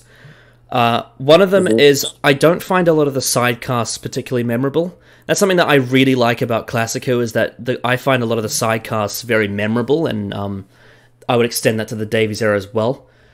Is that one of the things I really like to see in Doctor Who, is when I get into a story, I can really sink my teeth into the side characters. And you think about stories like The Impossible Planet, the Satan Pit, or The Waters of Mars, or Silence of the Library Forest of the Dead, or you know, you go into Classic Who and you look at, you know, there's a whole bunch of them, like Any Story from season 7, or you know, there's so many examples of stories throughout Doctor Who where, like, they have really memorable side characters. Whereas I feel like with the Smith era, I find a lot of them forgettable. And even if there are stories that do feature sort of a vast side cast, I find a lot of the side characters to not be particularly interesting. One of my peak examples of this is the Angel two-parter from Series 5. I don't find any of the side characters in that story particularly interesting, to be honest. They're just people that have, generic traits. I do think the main, like, father pastor guy is interesting, because he obviously has, like, this history of River where, like, she's in jail and we don't know why, and, like, I think like that initial mystery does make him interesting, and I do like the Angel Bob stuff. Whenever like he's just this kid that gets killed by angels, and then they use his voice. Yeah, I know. I get what you're saying, but if you compare that to something like Evangelista from Silence in the Library, she already has a fleshed out character by the time she becomes that, and then you get, obviously, in Forest of the Dead, you get the form where she sees Donna, and I feel like it's just so much more fleshed out, whereas, again, like, this is sort of broadly speaking, I just find a lot of the side characters of the Moffat era, I can't really take that much away from them. I don't really get much, and I think also part of that is probably because, especially later on when you get to like Series 6B and Series 7, there's not really any two-parters in the second half of the Smith era, and I think that might contribute to why the side cast get laid to the Wade side a bit. If you get what I'm saying? Yeah. Hello. May I put in a formal request to move on to the next topic? I am very tired. Yeah, I can tell you're not really saying anything. The only other thing I was going to say is that one thing I really don't like about the Smith era is I don't like how so many stories end with the power of love. Can't stand that. I don't know. I kind of like it, but I can understand like the repetition being kind of annoying. Also, I really like the Lodger, and none of you are going to convince me I'm wrong. That one ends in the power of love, doesn't it? Yeah. Yes, as does Night Terrors, as does technically Let's Go Hitler, as does Closing Time, and many others. Let's move on to the companions. Joey, I should get you go first because you haven't spoken in a while. Thank you. Okay. Just to make sure we're on the same page with like what we're counting as companions. We're talking Amy, Rory, River, and Clara. That only 4, right? Unless you want to quickly stop on the Paternoster gang, but you don't have to. Cool. All right, so Amy. Okay. I want to like Amy as a character. I really do. Karen Gillan really distracts from it for me, at least like early on, because Karen Gillan isn't. Her performances aren't necessarily strong, and they're not very good at all in Series 5. I do like her in Vincent and the Doctor, because I think her and Tony Curran are great off each other. She gets better in Series 6. I mean, like throughout the entire era, like her and Matt Smith are fun to watch off each other. But as far as like just Gillan's performance on her own, I can't get into it. And Amy's character as a whole, I think I appreciate what it's going for. I really do, because it fully devotes itself to the idea of the Matt Smith era as a fairy tale, and Amelia is the girl within that fairy tale, that sort of fictional character that is everything the Doctor needs in his life right now. And it even goes past Series 5 when you delve into Amy being River's mother and everything, and her being so important to the Doctor's life that she fulfills that role of a really important companion. It's probably a little too important, though, in my opinion. I do like, despite how short-lived it is, I do like her in Series 7A when, and this goes for Rory as well, when you see Amy and Rory's life, like, you know, move really fast, like, you know, when the Doctor's not there, like, their lives have to move on without the Doctor, but they keep getting dragged into it, and the fact that they keep getting dragged into it is what gets them killed in the end. So that's the way that's executed, and that probably has a lot to do with what we talked about earlier with my surprising enjoyment of The Angels Take Manhattan. And I whatever. I do like it. I was debating in my own head. I do like her appearance in Time of the Doctor during the regeneration scene. I think that's quite nice. Rory's fun. You know, Arthur Darvill's a really fun actor. Rory is, however, a bit of just a plot device there for the most part. He does get a character of his own in Series 6, and I do really enjoy him there. He's really fun to watch, but again, just like most Matt Smith companions, most New Who companions for that matter, the actors are fun. The characters themselves could be fun to watch, but there's just not much there to grasp onto as far as the character arc goes, and really getting in emotionally invested in what they're going through. River, then. Oh, man. So the consensus on Matt Smith companion seems to be on my end. I really do like the actors. I think they're really great people, and I think their performances are really fun, and they're having a great time. But River Song is just unbearable for the most part. I think we talked about it earlier. Or no, I talked about it with Mason earlier. Who did I talk about with it earlier? I do like Alex Kingston in Let's Kill Hitler. I like River in Let's Kill Hitler for that matter. Probably the only thing I like about Let's Kill Hitler, come to think. But most of the time, beyond that, and Name of the Doctor, her best one in the Matt Smith era is Name of the Doctor. But River doesn't, despite her being mostly an 11th Doctor era character, she much like Rory for the most part, she just acts as a plot device within there, and I can't get terribly attached to a character that's just there to fulfill a function in the Doctor's life rather than be an important part in the Doctor's life. Should I do Paternoster next or Clara? I'll do Paternoster. Paternoster gang is mostly just unbearable. All of them, I was about to take it on a character by character basis, but they're all just these awful character tropes and stereotypes that don't really, not stereotypes, not the right word, but tropes that try to make characters out of them, and they just don't come across. You know, Vastra is this cool, sexy assassin lady that comes out of nowhere and just seems and is emotionally distant, and that just doesn't make for an interesting character to watch because you can do more with the Silurian, who's a close friend of the Doctor. We've seen random Silurians who've only been around for one story be more interesting characters than Vastra, because Vastra is just so emotionally distant and so stuck in that one frame of mind that I can't see much beyond that. Jenny's there. Strax has the occasional funny line, but for the most part, I really like Dan Starkey. Once again, actors are great, characters not so much. And lastly, Clara. I can't get into the Impossible Girl arc. I really, really can't. Again, Jenna Coleman does phenomenal actress. Just that's my opinion on the entire Matt Smith cast of companions. Great people, great actors. Just not too much. I mean, I guess there's a lot of thought put into the characters. There's a lot of time dedicated to those characters, but we're not really furthering those characters and what they're going through.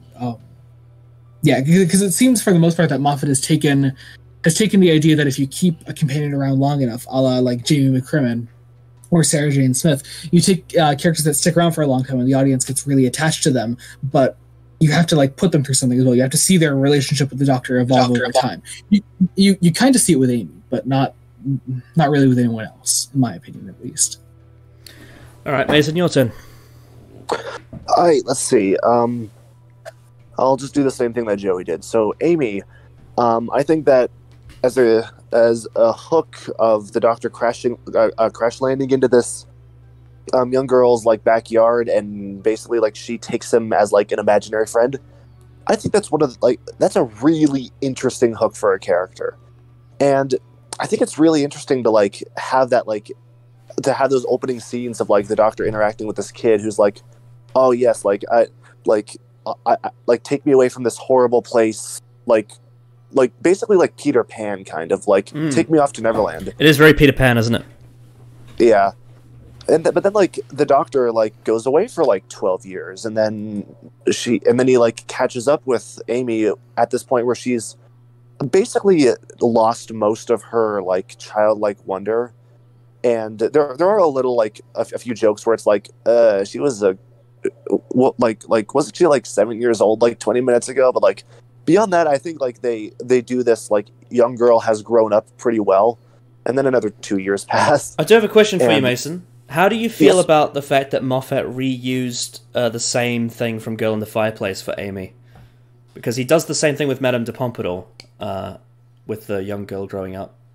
I think it's a good enough idea to be like reused, and I think that it's different enough to where like it like because I think like because with the Girl in the Fireplace, it's very much just like he keeps like showing up in her life as like this like almost like a reoccurring dream, whereas with Amy it's almost played as like an imaginary friend. Mm-hmm. Like as it said in the episode. I think it's different enough to where it doesn't feel like it's treading the same ground. All right, then. Whereas it kind of is. But it does. They both do share the thing of when he sees them when they've grown up, he's like, "Oh, what's happened here?" Yeah. Yes. Like you were a little girl 5 minutes ago. But yeah, like and then like as the series goes on, I like how we like catch up with Amy as she's like about to do one of the most adult things you can do, which is like getting married. And then I like how most of her arc in Series 6 and then in the first part of Series 7 is her dealing with adult shit. Like her like wanting to have a kid and then having a kid, but like being taken by the flesh, and then it gets all weird. But then like in her last episode, she's wearing reading glasses. So like she's really growing up. And I just love this arc of like this young girl who has an imaginary friend and then starting to like grow up and then getting in the beginning of growing old with her imaginary best friend. And I think that like it was a great place to leave her off right as she was going on that like the beginning of like actually starting to grow old. Right. So I like Amy, and I think Karen Gillan plays her fantastically, and as does the younger Amy. I forget her name, but Caitlin Blackwood. She does good. Yes, I think she's actually probably. Fun fact: Caitlin Blackwood is as old as Karen Gillan was in Series 5 now. That's wild. Isn't she also Karen Gillan's cousin? Yeah. Yeah, and I think it's Caitlin Blackwood. Yeah, I think so. Is that it? I think so. I think she's the best child actor that Doctor Who's had. Maybe. I can't think of an alternative. She's certainly better than that. Whoever that kid was in the bloody Flesh two-parter. Yeah. Okay. Fine. I'll give you that. Daddy. Daddy. When are you coming home? Right now. But Rory.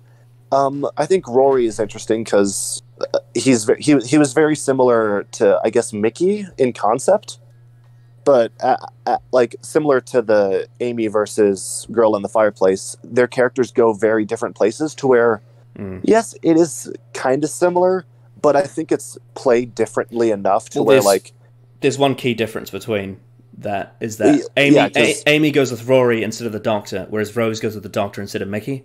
So the direction is the opposite in that regard. It's different enough to where it's just as interesting. And I really like Rory. I think he feels almost like an audience surrogate, especially whenever he's like jumping in like in those few episodes in Series 5 where he's like, what the hell's going on? And Amy's like, just go with it, it's fine. And Rory's like, why does this say that I'm like your jester or whatever that line was in Vampires of Venice? Like I think he has a lot of humor as a character who has no idea what the hell's going on. And then like in Series 6 and then Series 7, I think that him and Amy have a good dynamic with each other and the Doctor. I think in Series 7 there's like weird jokes of like the Doctor and Rory, and I'm not sure why. But like beyond that, I think that the writing of Amy and Rory is pretty good. River Song, I already kind of touched on this before, but I think the romance between the Doctor and River is really good, and I think that it's one of what? Sorry, I'm just holding it in. I've got lots to say about that. Just keep going. Yeah. Keep going. Okay, I'll try to move on quick so I don't like accidentally blow you up or something. No, that's fine. That's fine. It's fine. It's one of the only ways I think you could have done the Doctor falls in love storyline, because so many people are already against that idea, and I kind of am, but I'm okay. I'm okay with it in this sense because it's not just a Doctor falls in love with human, which I'm not a fan of at all. It's like, and they meet in the wrong order. Like that's such a it was based off time travel thing. He based it off the Moffat based it off the time traveler's wife. Yeah, which he also based Girl in the Fireplace on. True. Yeah. That's cool. I didn't know that. But yeah, I think that the romance, for me at least, works pretty well. And I like that they met before he was Matt Smith, but they like they fell in love as Matt Smith and Alex Kingston, but I like that River met him as Tennant and then would later meet him as Capaldi, so we can get like that like dynamic shift. I think it works really well. But like specifically in the Matt Smith era, I think River works, and I think Alex Kingston is able to pull off having already gone through the finale while you're still in episode 5. And I think she's able to play like, oh yeah, That is true. we go She through a lot of shit. definitely pulls off the the fact that she's out of order. I do think she does get that pretty good. Anyway, continue. Yeah, and I think that I think she has a pretty good ending with Matt Smith at the end, where it's after she's already done the library stuff. And I kind of wish that was where her character ended off, but it's not. But I think it would have been a pretty good ending, at least with her and Matt Smith. It is a good ending. Paternoster Gang, I don't know. They're just kind of there for me. I think I think Strax is pretty funny. You're gonna say Drax, weren't you? Yeah, they're basically the same character at this point. But especially in the Snowman, I think he's actually kind of really funny. Actually, on that thought, I do think Dave Bautista could make a pretty good Sontaran, don't you think? If there was a tall Sontaran. Oh, definitely, yeah. Anyway, that would be great, actually. Anyway, keep going. I love that. But yeah, and I don't know, I don't dislike it, but they're not characters I'm clamoring to go back to. I honestly think Vastra and Jenny are best in Deep Breath, honestly, or maybe the Snowman. I'm not sure, but I don't know. They're just kind of there. I don't have a massive opinion on them. And when I was younger, I was really confused because I'm didn't Strax die or something? And then Matt Smith was oh yeah, a friend of mine brought him back, and I was well, I wish you would have shown me that. Oh yeah, but it turns out it was. That's another thing I don't like about. That's another thing I don't like about the Moffat era is how no one dies ever. Okay, yeah, I'll get except for Danny Pink. He's the only one I think that actually dies. Yeah, that's true. But that's the Capaldi era, to be fair. Yeah, and then Clara. Yeah, there's only one season I like Clara in, and it's not Series 7. Mm. I like the Impossible Girl as an arc.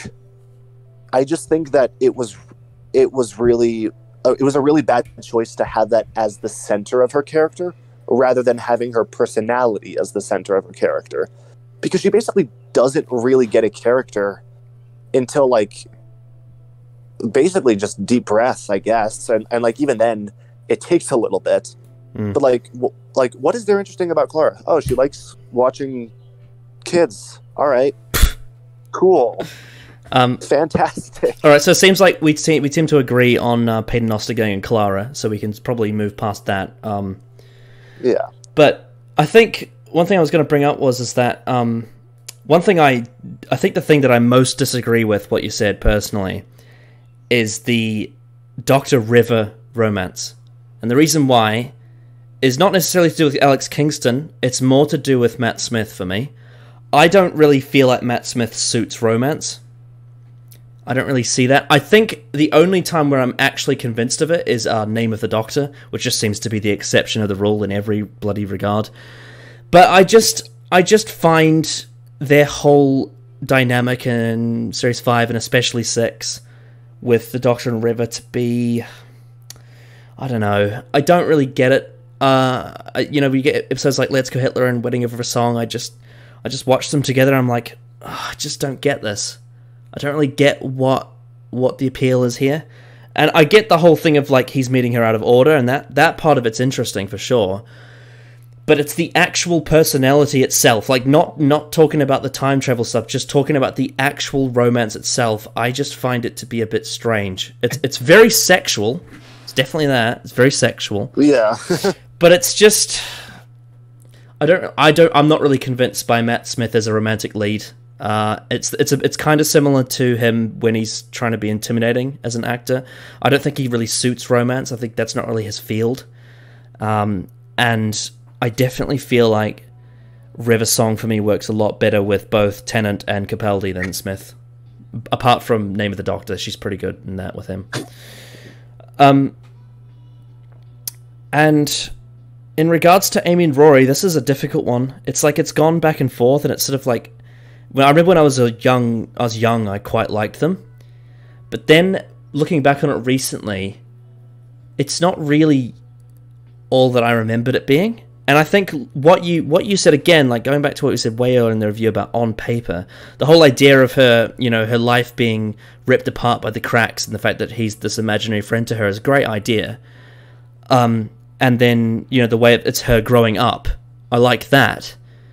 but it's just that week to week, her actual personality, I don't really get much out of, for me, Amy Pond. I don't really...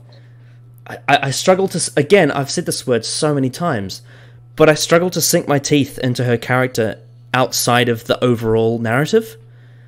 I just find it hard to really get into all the different, like, the small details of her. And it's, for me, I prefer it when a character has got all of their nuances, like, you know, portrayed on every level. And I know that's not easy to do, but again, it's just like, it's just my preference, and I just...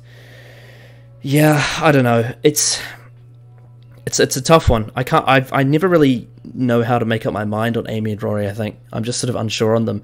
The one thing I will say for sure, though, is that one thing that I do kind of have beef with is that I really, really, really, really love their exit in the God Complex, and I don't like how the Angels Take Manhattan decided to change it so that rather than it being this sort of like mutual agreement and sort of this like, yes, this is where we part ways, it was so like, no, they must die. You know, it must be this... I somewhat disagree there, because the God Complex isn't really a mutual agreement. It's the Doctor forcing them away because he's scared of what might happen to them. Yeah, that's true. That's true. But I just, again, like, even if you did bring them back, I just feel like the natural ending for them would have been like Amy and Roy saying, nope, this is it. We're ready to move on now. You know? Whereas in the Angels Take Manhattan... That's sort of the entire arc there, is it's them trying to constantly distance themselves from the Doctor and then always being brought back in for one reason or another. Yeah, but then it just like... Because Moffat chose to make it this big, dramatic... You know, they die at the graveyard with the angels. I'm just like, that's not really what I personally would have wanted from that. It just feels like it's trying to retread the same, like, gut punch that you got with stuff like Donna and Rose. You know?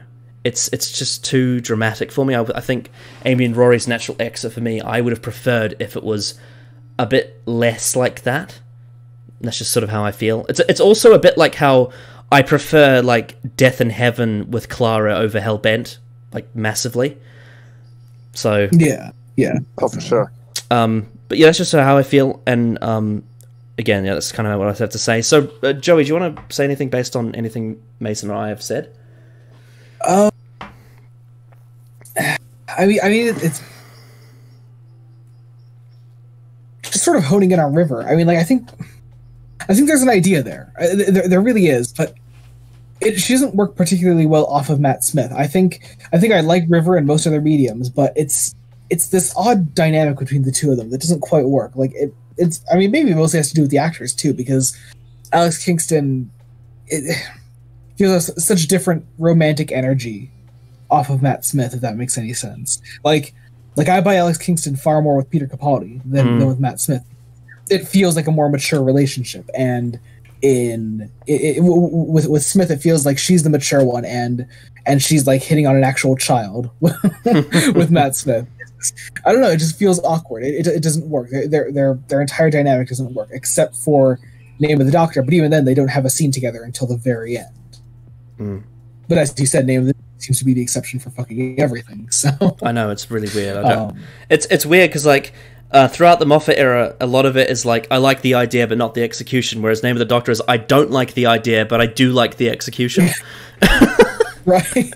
Yeah. Especially given what happens in that's where the whole Impossible Girl arc comes into play, and I fucking hate that. But like, I don't know, something about the way the episode does it just works. I love the fact that it like the answer to the question, rather than it being what is the Doctor's actual name, it's the War Doctor was not in the name of the Doctor. And again, like you'd think that would be annoying because it sounds like some pretentious poetry, but it actually fucking works. And especially because the acting is so strong in those last couple of scenes, like Matt Smith is saying not in the name of the Doctor, and like as he's carrying Clara, and then the War Doctor turning around. It's such a great moment. I love that entire scene. I know. Anyway, going back to. Sorry, we're gonna say, Mason. I was just gonna say, and like that's the scene where I think that he does like angry well, because he's obviously very upset with his past. It's very controlled, but going back to the companions again, Joey. Like again, it just we seem to be getting like running into a brick wall again of like. It just depends on like how much we enjoy the execution of it, I suppose. Like, yeah. Mason, how do you feel about Joey's comments about Karen Gillan's acting? I mean, like, I can understand where you're coming from, but like I don't know, like whenever I watch it, I never really notice it. So it's hard for me to argue against it because like whenever I watched it, I never noticed it.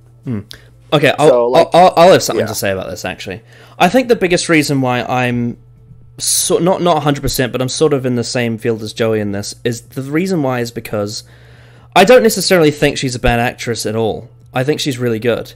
The problem that I have with Karen Gillan, especially in Series 5, is that in real life, Karen Gillan is a really, like, adorable, cute person. Like, she's quite an endearing person. She's really nice and harmless, and, you know, in every interview I've seen with her, she just seems like a really sweet girl. And then you watch Amy Pond, and she's this really, like, aggressive, overly sexual, like, dominant, like, figure. And I don't really think Karen Gillan is that. Like, I don't really feel like Karen Gillan channels that convincingly for me, because I don't really see her as that kind of person in real life. And I think that might be part of the reason why Joey and I might be slightly turned off by performance, because she's playing a character that's almost the complete opposite of her real life personality, and it's a bit jarring. Joey, do you agree with me on this? I do agree with that. Do you think a lot of the Matt Smith era is miscast? I mean, I think it's more miswritten for me. I feel like you could have altered it to be a bit more fitting of the actors. I agree with I agree with miswritten if we're talking about the Doctor, but miscast I would say for Amy, because I think Moffat had a very specific idea for Amy in his head and cast Karen Gillan, who I don't think can play Amy on paper. Whereas Moffat cast Matt Smith as the Doctor and then wrote very un-Matt Smith scenes. That's true. Yeah. Yeah. I just feel like Karen Gillan doesn't suit being a horrible person, because she just isn't. And I'm not saying that Amy's a horrible person necessarily, but she does. I don't know, she's a horrible person in Series 5, I'd say. But what I mean is that there's things she does that are very aggressive that I don't really. I don't know. I'm not really convinced. I don't know how to. Again, I can't really put my finger on it, but it's. There's something about it that doesn't quite click. I feel like Karen Gillan would suit a character that's a lot more kind-hearted, a lot less aggressive, a lot more softer, and more sort of jovial, and you know, because if you ever watch, you know, interviews with her, she's just such a lovely, you know, little person. Doesn't really, you know, I've never seen her get angry, you know, in interviews, or like riled up. I will say I disagree with the fact that like Karen Gillan isn't suited for like an angry role, because the two main things I've seen her in, which is Doctor Who and then like Marvel, like Guardians of the Galaxy, in both of those she's playing like, and in Doctor Who it's to a much less extent, but it's kind of aggressive characters. Yeah, and in both of those, like I'm very convinced in like the way she's portraying the characters. I will say, maybe I'm like mishearing the way that you're wording the argument, but like, could you argue that like maybe that's just like for Amy, it's just like the childish demeanor of what she used to be being clouded by this angry persona that is like slowly trying to break through, which is why it's not really as convincing? I don't know. It's a good point, but I don't really know. It's hard to put my finger on it. There's one scene in particular that sticks out in my head, is the one in I think it's Cold Blood, or might be Hungry Earth. I think it's Cold Blood, and it's like when Amy and Rory can see each other on the cameras, and she just like insults him, and I'm like, I don't know, I can't like, I don't find it that believable. Like in terms of her acting, I don't know. It's difficult, because I do think she's a good actress, and I think when they get her right, she's really good. Like I think, for me, like 2 episodes where Amy and Rory, in terms of the acting from Karen Gillan and Arthur Darvill, are really strong. Are The Girl Who Waited and The Angels Take Manhattan. I think in both of those, the actors pull off what they're trying to do really well. It's just there's just that phase where Amy is borderline just aggressive that I just can't get into. I don't know what it is. It's odd. And I also don't. Again, I'm repeating what we've said many times. I don't like the sexual stuff with Amy. I think that's really poorly handled. Yeah. But that's probably more to do with the writing. I agree with that. That's probably more to do with the writing. It's also not just the flesh and stone scene. It's also the fact that Moffat used that scene to set up all the character stuff in Vampires of Venice with Amy and Rory. It's just, I'm so like, what's going on here? Thankfully, it's all a lot of it's sort of made up for by Amy's Choice. I think I really like that one. But yeah, I don't know. Amy's a weird one because I think again, like on paper, there's some really good ideas there, and I think in some places they do nail it. It's just like with the 11th Doctor, it's the week to week stuff that I just don't think she really fits. It's only really the episodes where for me, when Amy thrives is when the episodes really focus on her and like on the very like heavy elements of her character rather than the ones where like, because the ones where she's not the main focus, I don't find her that interesting at all. I find her quite boring, to be honest. But Karen Gillan's good. She's always charming for sure. Yeah. Rory's a weird one. I think Arthur Darvill's great. I don't like the whole he keeps dying thing. I think that was a bit silly. Yeah, that did get kind of ridiculous after a little bit. And I find I don't like. I'm not really a big fan of like the whole like him and the Doctor being competitive necessarily. I think in Amy's Choice it probably works better than other episodes, but in episodes like the Vampires of Venice and there's a few others. I don't know. I can't quite put my finger on it, but there's just not enough nuance there for me to really sink my teeth into it. Yeah, but that's all I've got really to say about that. I think we should probably move on to the last thing because we're running out of time. Yes, because I really need to leave soon. All right. So just quickly go over the fifth category, which is how he compares to other Doctors and where he ranks. We'll go with Joey first. That's the easy answer. Very easy answer. Considering he is still right now my least favorite Doctor. There are things I like, of course, but I guess the only thing that I, occasionally struggle with is justifying him compared to my other bottom couple Doctors. Why do you put I'll investigate a bit. So I'm going to give a few examples. Why do you think he deserves to be below? So let me think. I'm trying to think of who's at your bottom. So you've got around there. You've got like Jodie, John Hurt, Davison, Capaldi, and Tennant, right? Right around there. Okay, so I think. Why do you think Smith goes below those ones, just specifically? Okay. I think Jodie's the most interesting one, actually, to talk about. Yeah. Okay, fine. In comparison to Jodie, first off, Jodie has done far less egregious things, but that's more speaking on her strength than Smith's failings. But I mean that's exactly it. It's just that for every time that Matt Smith has like made a really cringy comment or an oddly perverted sexual comment to one of his companions or a supporting character, or I forgot we haven't talked about this at all up to this point, sexually assaulting a lesbian. In the Crimson Horror. That for every time that one of those have happened, like I could think of far less situations where Jodie has legitimately made me angry that like this is how the Doctor is being characterized.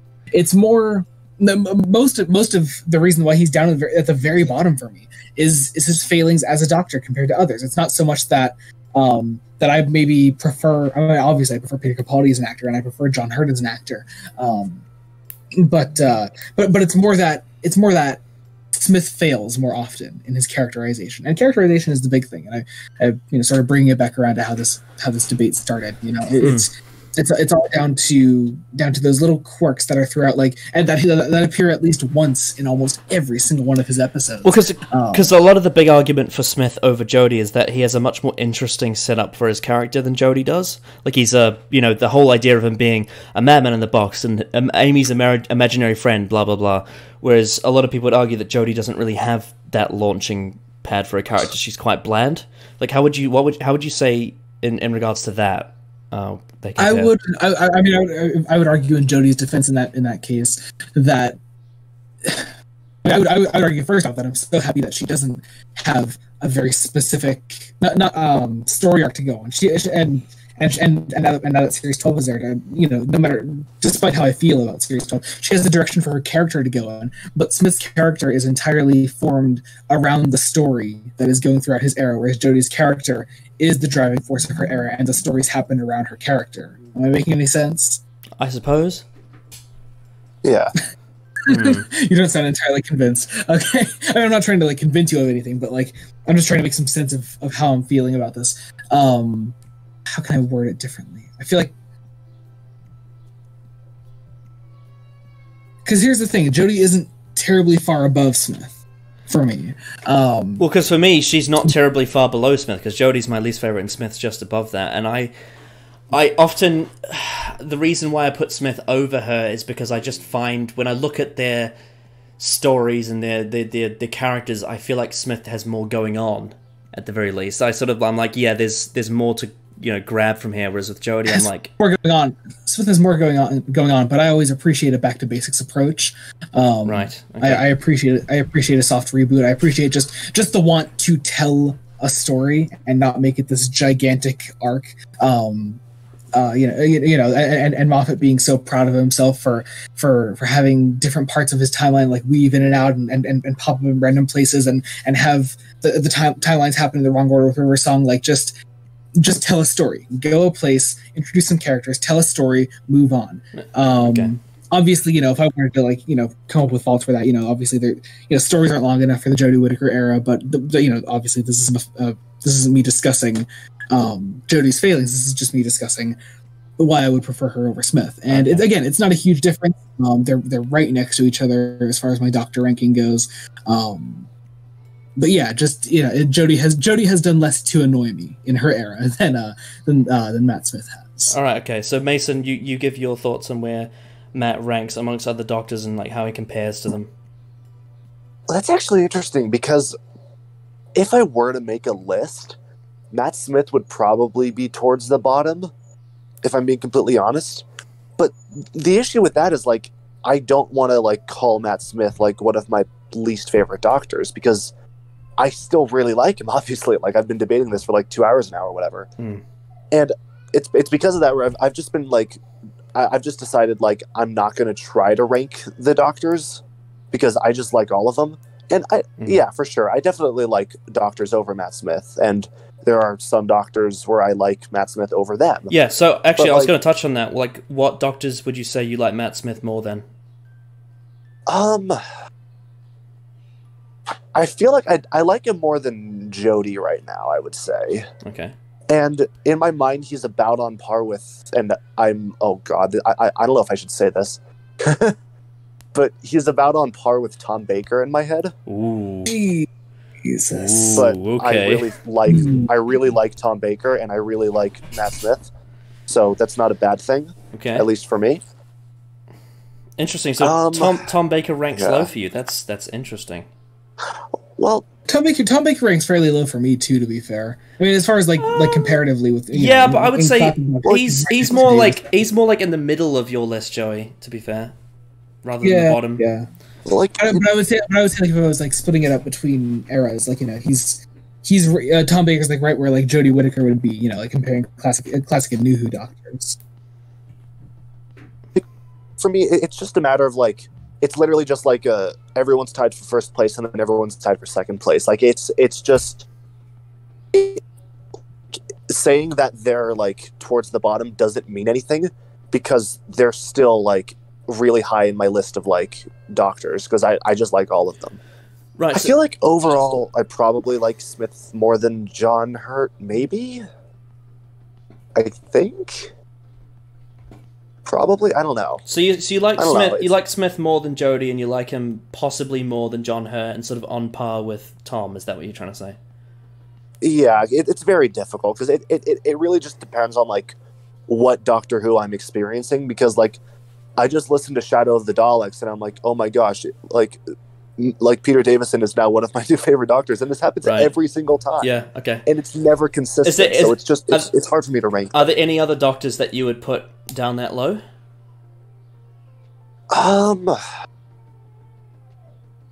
I don't know. Like I don't like to call it down that low because like it's still okay. But around it's that hard area, for me to rank them. like is there any other Doctors that you could possibly be like, yeah, I like Matt Smith more than them? Probably not. Okay. If I'm being completely honest, which is weird because like, yeah, that basically tells you everything you need to know about like my Doctor rankings. Like I just spent like 2 hours talking about how much I like the Matt Smith and Matt Smith eras, but like I still like other Doctors more than him. Right. So yeah. Okay. So yeah, I suppose that was a bit inconsequential of a question. Yeah, it's very hard for me to answer that. Yeah, for me, it's interesting. I think when the Matt Smith era came out, he was my second favorite, and now he's my second to least favorite. So he's shifted a big way. It's actually kind of similar for me because I think he used to be my favorite. He's definitely not now. Mm. So Connor, according to your theory, that means John Pertwee's your second favorite Doctor, right? No, but yeah, that is an interesting theory. I've found a lot of people have Pertwee and Smith on opposite ends of their lists because they are very different Doctors. They are so different in a lot of ways. It's actually interesting. I've never thought about that. Yeah, like yeah, put some time to it. Yeah, it's interesting how like they do contrast quite a lot in terms of their approach. And I think that's probably why they end up on opposite ends of a lot of people's lists. But yeah, so this is a bit of a weird one. I don't really know if we've really come to much consequence here in this video. I feel like we've just talked about what's happened and then said that some of us like it and some of us don't. Yeah, I'm a very passive like arguer. God, we needed bloody Callum in here to be like, nope, it's objective. What does Callum think of the 11th Doctor? I don't know this. Conflict, I think. I think there's a lot of conflict. I know he loves. I know. So he's objectively conflicted, Connor. I have no idea. I know that he I know like I saw him do a ranking. I think he put him quite high, but that's probably mainly because he hasn't seen that much Classic Who. I know. Isn't it like the only Sylvester McCoy story he's seen is like Silver Nemesis? Yeah. I'm like, mate, you got to watch some more than just that. God, no. Yeah. Watch more of all the fucking story. Yeah. It gave him a really bad like first impression. But I'm just like, come on, mate, just wait till you get to like Remembrance and Curse of Fenric and Survival and or almost literally any other Sylvester McCoy story. Yeah. Delta and the Banner. No. To be fair though, McCoy's not terrible in Delta and the Bannerman. No, and I will stand by this. He's not bad in Silver. He's not bad in any of his stories, really. It's just the stories themselves. But in terms of Smith, I know that Callum loves Series 5, hates Series 7, and I think he also doesn't like Series 6. But he ranks Smith quite high anyway, so I'm a little bit confused by it actually. Yeah. That's interesting. One might say it's objectively inconsistent. I think with Callum it's more so like subjective. I think with Callum it's more like he really likes the actor, but not the way it's written in the later half. Inconsistent writing. Right, so shall we read out the poll results for the 10th Doctor debate from last year? Yes. Yee. Let's find it. So Advent Calendar 2019. God, it feels weird saying that year. It feels like it was ages ago. I can't remember if I watched the 10th Doctor. I think I watched most of it. I mean, it's 4 hours. I wouldn't blame you if you didn't. Yeah. Yep. Alright, so let's have a look here. Okay, so the poll results for the 10th Doctor debate between me and Callum versus Joey and Dylan. So the first question was, who gave the better argument about characterization? And the results were... Ooh, closer than I would thought. It was 60% for me and Callum and 40% for Dylan and Joey, so it was quite close. I mean, I know given your audience, you and Callum are going to fucking win every category. But... I mean, technically we only won by one vote. Because we got 3 votes and you got 2 votes, so nice, it was pretty close. It was pretty close. And then the second one was about acting, which was surprisingly actually quite close. there was 3 answers for this. There was, what do you think of Tennant's acting? For me and Callum, it was great. For you and Dylan, it was good, but the comedic quips are annoying. And then there was also another option for bad, which wasn't, either of us. No one voted for bad. 75% for me and Callum, 25% for you and Dylan. Then you've got the stories, which were, me and Callum's answer was a lot of great, some average, and a couple of bad ones, and then you and Dylan were mostly average with some good and bad. And it was 100% for me and Callum.